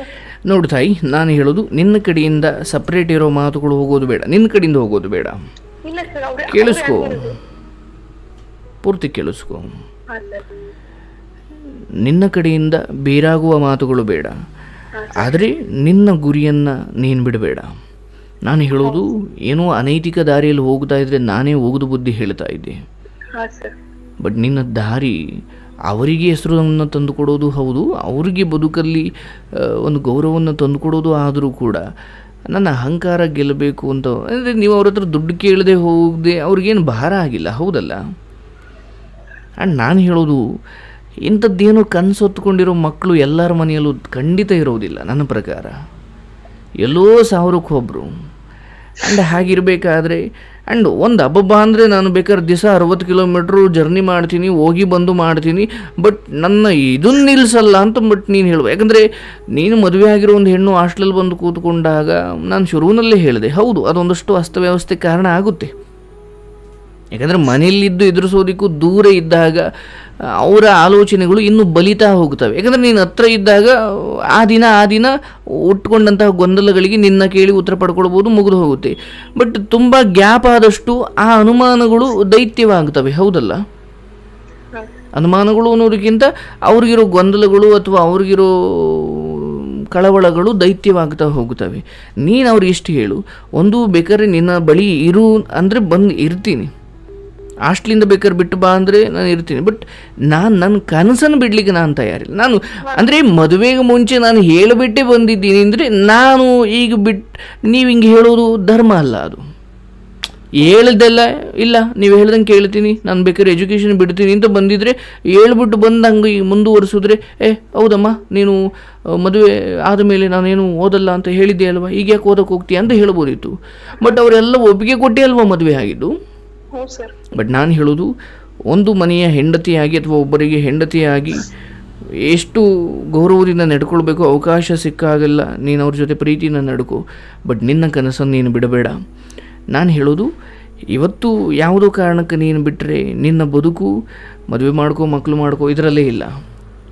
ಹೌದು, ಅವ್ರನ್ನ ವಿಶ್ವಾಸಕ್ಕೆ ತಗೋ ಬಂದರೆ. ಬರಲಿಲ್ವಾ ಬೇರಾಗೋ ಮಟ್ಟಕ್ಕೆ ಹೋಗೋದು ಬೇಡ. ಮೌನವಾಗಿ ನಿನ್ನ ಕನಸನ್ನು ಈಡೇರಿಸ್ಕೊ, ಆಮೇಲೆ ಎಲ್ಲರೂ ನಿನ್ನ ಹತ್ರ ಬರ್ತಾರೆ. ಹಂಗೂ ಮೀರಿ ಇಲ್ಲ ನೀನು ಬೇಡವೇ ಬೇಡ ಅನ್ನೋ ಮಟ್ಟಕ್ಕೆ ಹೋದ್ರೆ ಫೈನ್, ನಿನ್ಗೆ ಆ ಶಕ್ತಿ ಇದೆ ಸದ್ಯಕ್ಕೆ, ಹೌದಲ್ಲ?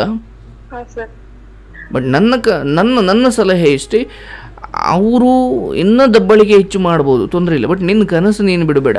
ಅಂತಿಮವಾಗಿ ಇಲ್ಲ ನೀನು ನನಗೆ ಬೇಡ ಅನ್ನೋ ಮಟ್ಟಕ್ಕೆ ಬಂದಾಗ ಒಂದು ತೃಪ್ತಿ ಇಟ್ಕೊ, ನಾನು ಇವ್ರನ್ನ ದೂರ ತಳ್ತಾ ಇಲ್ಲ, ಅಥವಾ ನಾನು ಇನ್ಯಾವುದೋ ಕೆಟ್ಟ ಸಂಬಂಧಕ್ಕೋಸ್ಕರ ಇವರು ನಾನು ದೂರ ತಳ್ತಾ ಇಲ್ಲ. ನಾನು ಒಳ್ಳೆ ದಾರಿಲಿ ಏನೋ ದೊಡ್ಡದು ಹಿಡಿಯೋಕೆ ಹೋದಾಗ ಇವ್ರ ಒಳಗಿನ ಅಜ್ಞಾನದ ಕಾರಣಕ್ಕಾಗಿ ನಾನು ದೂರ ಇಡ್ತಿದ್ದಾರೆ, ಪರವಾಗಿಲ್ಲ. ಅಂದರೆ ನನ್ನಿಂದ ತಪ್ಪಾಗಿ ದೂರ ಆದರೆ ನಾನು ಪಶ್ಚಾತ್ತಾಪ ಪಡ್ಬೋದು. ಬಟ್ ಇದು ಯಾವುದು ಅವರ ಅಹಂಕಾರ ಅಥವಾ ಅವರ ನಾನು ಪುರುಷ, ನಾನು ಹೇಳ್ದಂಗೆ ಕೇಳಬೇಕು, ಅಥವಾ ಅಂದರೆ ಒಳ್ಳೆಯ ವಿಚಾರಗಳಿಗೆ ಬೆಂಬಲ ನೀಡದೆ ಅದನ್ನು ತಡೆಯುವ ಯಾರೊಬ್ಬರೂ ಕೂಡ ನಿಮ್ಮವರಾಗ್ಲಿಕ್ಕೆ ಸಾಧ್ಯ ಇಲ್ಲ. ಅರ್ಥ ಆಯ್ತಲ್ಲ? ಇದೊಂದು ಸ್ವಲ್ಪ ಸೂಕ್ಷ್ಮವಾದ ವಿಚಾರ. ಮೌನವಾಗಿ ಎದುರಿಸು. ಆ್ಯಂಡ್ ನಿನ್ನ ಕನಸು ಬಿಡಬೇಡ, ಆ್ಯಂಡ್ ನಿನ್ನ ದುಡಿಮೆ ಬಿಡಬೇಡ. ನಿನ್ನ ದುಡಿಮೆಯಲ್ಲಿ ನಿನ್ನ ಬದುಕನ್ನು ನೋಡ್ಕೊಳ್ತಾ ನಾನು ಹೇಳೋದು, ನೀನು ಚಿಕ್ಕದಾಗಾದರೂ ನಿನ್ನ ಕಾಲ ಮೇಲೆ ನೀನು ನಿಂತ್ಕೊ. ಯಾಕಂದರೆ ನೀನಿಷ್ಟು ಕಷ್ಟಪಟ್ಟು ಓದಿ ನೀನೆಲ್ಲೋ 10ನೇ ಕ್ಲಾಸಲ್ಲೇ ಬಿಟ್ಬಿಟ್ಟು 10ನೇ ಕ್ಲಾಸಲ್ಲೇ ಮುಗಿಸಿದರೆ ನಾನು ಅಮ್ಮ ಅಲ್ಲೇ ನಿಲ್ಲಿಸಿದೆಯಾ, ಹೋಗಮ್ಮ ಒಳ್ಳೆ ಚೆನ್ನಾಗಿ ಸಂಸಾರ ಮಾಡು ಅಂತ ಹೇಳ್ತಿದ್ದೆ. ಬಟ್ ಇಲ್ಲಿವರೆಗೂ ಬಂದು ವ್ಯರ್ಥ ಆಗಬಾರ್ದಲ್ವ? ಆ್ಯಂಡ್ ಅಂತಿಮವಾಗಿ ನೀನು ಯಾರಿಗೋಸ್ಕರನೂ ಗಂಡನನ್ನು ಬಿಡೋ ಬುದ್ಧಿಯೋಳು ಅಲ್ಲ. ನೀನು ಧರ್ಮಯುತವಾಗಿದ್ದಾಗಲೂ ಕೂಡ ಅದು ಬೇರೆ ಬೇರೆ ಥರ ತಿರುವು ಪಡ್ಕೊಳ್ಳುತ್ತೆ ಅಂದರೆ ಅದು ಧರ್ಮ ಅಲ್ಲ. ನಾನು ಹೇಳೋದು, ಪ್ರತಿ ಸಾರಿ ಇಂಥದ್ದೇನೋ ನಿರ್ಧಾರ ತಗೊಳ್ಬೇಕಾದ್ರೆ ಧರ್ಮ ಯಾವುದು, ಹೇಗೆ ಇರಬೇಕು, ನಲ್ಲಿ ಗಂಡ ತಾಯಿ ತಂಗಿ ಇದೆಲ್ಲ ಬಿಟ್ಬಿಟ್ಟು ಧರ್ಮ ಏನು ಹಂಗೆ ನಿಂತ್ಕೊಳ್ಬೇಕು. ಧರ್ಮ ಏನು, ನಿನ್ನ ಮದುವೆ ಮುಂಚೆ ನೀನು ಈ ವಿಚಾರವನ್ನು ಪ್ರಸ್ತಾಪ ಮಾಡಿ ಅವರು ಒಪ್ಪಿಗೆ ತಗೊಂಡು ಇಲ್ಲಿಗೆ ಬಂದಾಗ ಈಗ ಅವರು ಬೇಡ ಅಂದರೆ ಅದು ಅವ್ರು ಮಾಡ್ತಿರೋ ಧರ್ಮ. ಬಟ್ ನಿನ್ನ ಪಾಲಿಗೆ ನಿನ್ನ ಗುರಿಯನ್ನು ಮುಂದುವರಿಸೋದೇ ಧರ್ಮ. ಅರ್ಥ ಆಯ್ತಲ್ಲ? ಇಲ್ಲಿ ಬೇರೆ ಗೊಂದಲ ಬೇಡ. ಆತ ಹೆದರಿಸ್ತಾರೋ, ಸಾವಿರ ಪಡ್ತಾರೋ, ಬಿಟ್ಟು ಹೋಗುವಂತಾರೋ, ಫೈನ್, ನೀನು ಮೌನವಾಗಿರು. ಆ್ಯಂಡ್ ಬಿಟ್ಟು ಇಲ್ಲ ನಾನು ಬೇರೆ ಮದುವೆ ಆಗ್ತೀನಿ ಅನ್ನೋ ಮಟ್ಟಕ್ಕೆ ಹೊರಟು ಹೋದ್ರೆ ಅಲ್ಲಿ ಹೋರಾಡಿ ಒಂದು ಮಾಡ್ಕೊಳ್ಳೋದು ಏನಿದೆ? ಮಾಡ್ಕೊಳ್ಳಲ್ಲ ಸರ್, ನಾನು ಗುರಿನ ಬಿಡಲ್ಲ ಅಂತ ಅಷ್ಟೇ ಫಿಕ್ಸ್ ಆಗಿದ್ದೀನಿ. ನಾನು ಹೇಳೋದು ಮುಂದಿನ 2 ವರ್ಷಗಳ ಕಾಲ ನಿನ್ನ ಈ ಮಟ್ಟಿನ ಕೊಂಚ ನೋವಿನ, ಅನುಮಾನದ ಅಥವಾ ಅವಮಾನದ ಬದುಕು ಇದ್ದೇ ಇದೆ. ಬಟ್ ನೀನು ಮಾನಸಿಕವಾಗಿ ನಿನ್ಗಿವತ್ತು ಏನು ಬದುಕು ಅವಕಾಶ ಕೊಟ್ಟಿದೆ ಇದು ಎಲ್ಲ ಹೆಣ್ಮಕ್ಳಿಗೂ ಸಿಗೋದಿಲ್ಲ. ಮನೆಯವ್ರಿಗೆ ಒಪ್ಪಿ ಕಳಿಸಿಲ್ಲ ಅಂತ ಒಪ್ಕೊಳ್ತೀನಿ, ಬಟ್ ಈ ಮಟ್ಟಿನ ಒಂದು ಕನಸಿನ ಬಗ್ಗೆ ಆಸಕ್ತಿ ಎಲ್ರಿಗೂ ಈ ಬುದ್ಧಿ ಸಿಗೋದಿಲ್ಲ.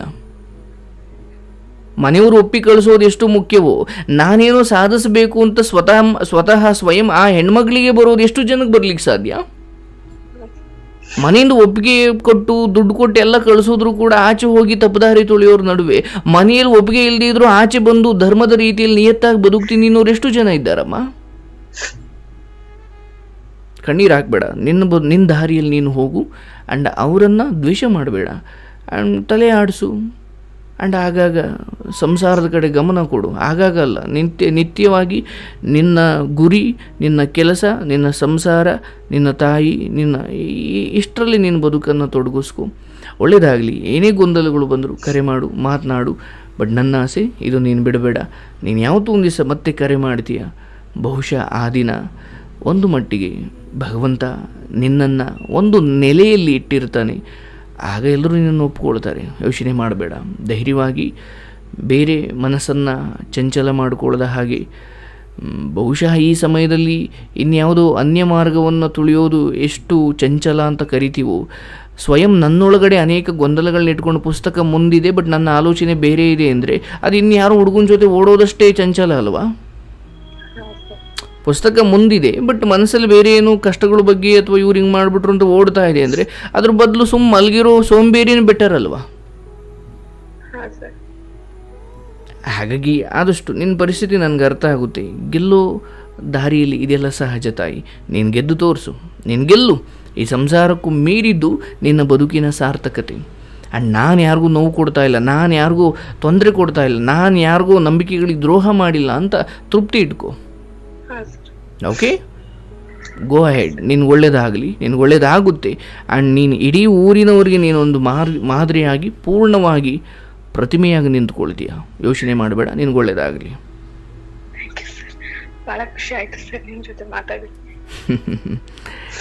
ಒಳ್ಳೆಯದು ತಾಯಿ. ನೀನು ಯಾವಾಗ ಏನೇ ಗೊಂದಲ ಇದ್ದರೂ ಬಂದು ಮಾತನಾಡು.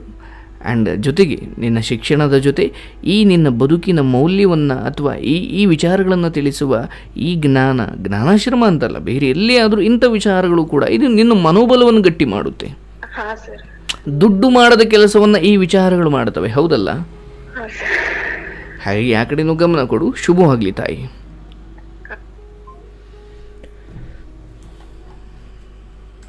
ಆ್ಯಂಡ್ ಮೊದಲನೇದಾಗಿ ನನಗೆ ಬಹಳ ವ್ಯವಸ್ಥೆಯ ಬಗ್ಗೆ ತುಂಬ ಅಸಹ್ಯ ಅನಿಸುತ್ತೆ ಕೆಲವೊಮ್ಮೆ. ನೀನು ನನ್ನ ತಮ್ಮನನ್ನು ಮದುವೆ ಆಗಬೇಕು, ಇಲ್ಲ ಅಂದರೆ ನಾನು ನೇಣಾಕೊಂಡು ಸಾಯ್ತೀನಿ ಅಂತ ಒಂದು ಹೆಣ್ಮಗಳಿಗೆ ಬಲವಂತ ಮಾಡುವುದಿದೆಯಲ್ಲ.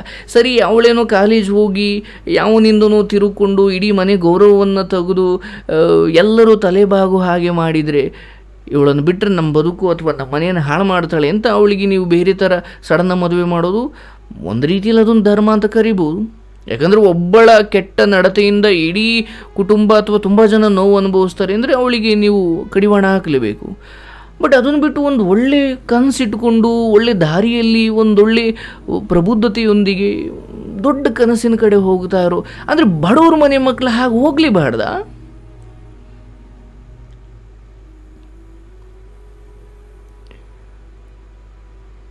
ಆ್ಯಂಡ್ ನೀನು ನನ್ನ ತಮ್ಮನ ಮದುವೆ ಆಗದೆ ಹೋದರೆ ನಾನು ಹೋಗಿ ಸಾಯ್ತೀನಿ ಅಂತ ರೂಮ್ಗೆ ಹೋಗಿ ನೇಣಿನ ಹಗ್ಗ ತಗೊಂಡೋಗಿ ಸಾಯಲ್ಲ, ಅದು ಬೇರೆ.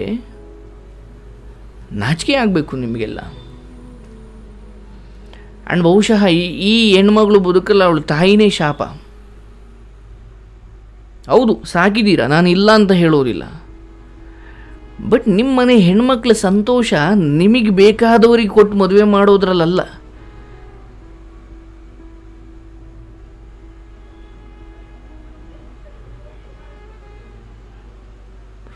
ಆ್ಯಂಡ್ ಇದೇ ಹೆಣ್ಮಗಳು ನಾಳೆ ಏನೋ ತಪ್ಪು ದಾರಿ ತುಳಿದ್ರೆ ಪರವಾಗಿಲ್ಲ ಬಿಡಿ, ಅವಳು ಅನುಭವಿಸ್ಕೊಳ್ತಾಳೆ, ಬೀದಿಗೆ ಬರ್ತಾಳೆ. ಬಟ್ ಯಾವುದೇ ರೀತಿಯ ಕಲ್ಮಶವಿಲ್ಲದ ಒಂದು ಹುಡುಗಿಯನ್ನು ಈ ರೀತಿ ನಡೆಸ್ಕೊಳ್ಳೋದು ಧರ್ಮ ಅಲ್ಲ. ಬಹುಶಃ ಈಕೆಯ ನರಳಾಟವನ್ನು ಆ ಹೆತ್ತ ಮನೆ ಮತ್ತು ಈ ನರಳಾಟಕ್ಕೆ ಕಾರಣವಾದ ಗಂಡನ ಮನೆ ಅನುಭವಿಸ್ತಾರೆ. ಅವೆಲ್ಲ ಒಂದು ರೀತಿಯ ವಿಚಿತ್ರ ಶಕ್ತಿಗಳು, ಅವು ನಿಮ್ಮನ್ನು ಬಿಡುವುದಿಲ್ಲ. ಆ್ಯಂಡ್ ನಾನು ನಿನಗೆ ಹೇಳೋದು ಅಷ್ಟೇ ತಾಯಿ, ಸಂಸಾರವನ್ನು ನೀನು ಕಡೆಗಣಿಸೋ ಹಾಗಿಲ್ಲ ನಿನ್ನ ಕನಸಿನ ನಡುವೆ. ಆ್ಯಂಡ್ ನಮ್ಮ ಹಿಂದಿನ ಹಿರಿಯರು ಎಲ್ಲರೂ IPS ಏನಾಗಿರಲಿಲ್ಲ. ಆ್ಯಂಡ್ ದೊಡ್ಡ ಕನಸನ್ನು ಒಂದು ಹೆಣ್ಮಗಳು ಸಾಧಿಸಬಾರ್ದು ಅಂತ ಅಲ್ಲ, ನಿನ್ನ ಕನಸಿನ ಜೊತೆ ಅಂದರೆ ಇಡೀ ಸಮಾಜದ ಒಂದು ಸಂಸಾರದ ಸಂಸ್ಕಾರ ನಿಂತಿರೋದೇ ಹೆಣ್ಣಿನ ವರ್ತನೆಯಲ್ಲಿ. ಅಂದರೆ ಹೆಣ್ಣು ಹೊರಗಿನ ಏನೋ ನೋಡಿಕೊಂಡು ಸಂಸಾರವನ್ನು ನಿರ್ಲಕ್ಷ್ಯ ಮಾಡಿಬಿಟ್ಲು ಅಂದರೆ ಅದು ಒಂದು ಇಡೀ ಸಮಾಜಕ್ಕೆ ಹೊಡೆತ ಬೀಳುತ್ತೆ. ವಿಶ್ವಾಸಕ್ಕೆ ತಗೋ ಗಂಡನನ್ನು. ಇಲ್ಲ ನಾನು ಹೇಳ್ದಂಗೆ ನೀನು ಕೇಳಬೇಕು, ಇಲ್ಲ ಅಂದರೆ ನೀನು ನನ್ನ ಜೊತೆ ಇರಬೇಡ ಅನ್ನೋ ಮಟ್ಟಕ್ಕೆ ಆದಾಗ ಫೈನ್. ದಯವಿಟ್ಟು ಹೆಣ್ಮಕ್ಕಳು ಓದು ಆಸೆ ಇಟ್ಕೊಂಡಿದ್ದಾರೆ ಅಥವಾ ಏನೋ ದೊಡ್ಡ ಕನಸು ಇಟ್ಕೊಂಡಿದ್ದಾರೆ, ಸುಮ್ಮನೆ BCom BA ಓದ್ಕೊಂಡು ಹೋಗೋದಲ್ಲ. ಇಂಥದ್ದೇನೋ ಒಂದು ದೊಡ್ಡ ಕನಸು UPSC ಅಥವಾ ಇನ್ನೇನೋ ಮಾಡಬೇಕು, ಕೆಲಸ ತಗೊಳ್ಬೇಕು, ಆ ಮಟ್ಟಿನ ಕನಸಿದ್ರೆ ಅದಕ್ಕೆ ಬೆಂಬಲ ನೋಡಿ. ಸುಮ್ಮನೆ ಎಷ್ಟೋ ಹೆಣ್ಮಕ್ಳು ನಾನು ನೋಡಿದ್ದೀನಿ, ಏನು ಮಾಡ್ತಿದ್ದೀಯಮ್ಮ, BCom ಮಾಡ್ತೀನಿ, ಎಷ್ಟು ವರ್ಷದಿಂದ, 3 ವರ್ಷದಿಂದ, ಸರಿ ಇದಾದಮೇಲೆ ನಮ್ಮ ಅಪ್ಪ ಓದಿಸ್ತಾನೆ ಸುಮ್ಮನೆ ಓದ್ತೀನಿ. ಅಂದರೆ ನನ್ನ ಓದು ನನ್ನನ್ನು ಎಲ್ಲಿಗೆ ತಗೊಂಡೋಗಿ ನಿಲ್ಲಿಸಬೇಕು ಅನ್ನೋ ಒಂದು ಸ್ಪಷ್ಟತೆನೇ ಇಲ್ಲದೇನು ಸುಮ್ಮನೆ ದುಡ್ಡಿದೆ ಅಂತ ಓದ್ಕೊಂಡು ಹೋಗೋ ಹೆಣ್ಮಕ್ಳನ್ನು ದಯವಿಟ್ಟು ಓದಿಸ್ಬೇಡಿ. ಒಂದು ಕನಸಿದೆಯಾ, ಎಲ್ಲಿಗೆ ಹೋಗ್ಬೇಕಮ್ಮ, ಅಪ್ಪ ನಾನು ಇದನ್ನು ಮಾಡಬೇಕು, ಹೌದಾ, ಅದಕ್ಕೆ ಅವಕಾಶ ಕೊಡಿ.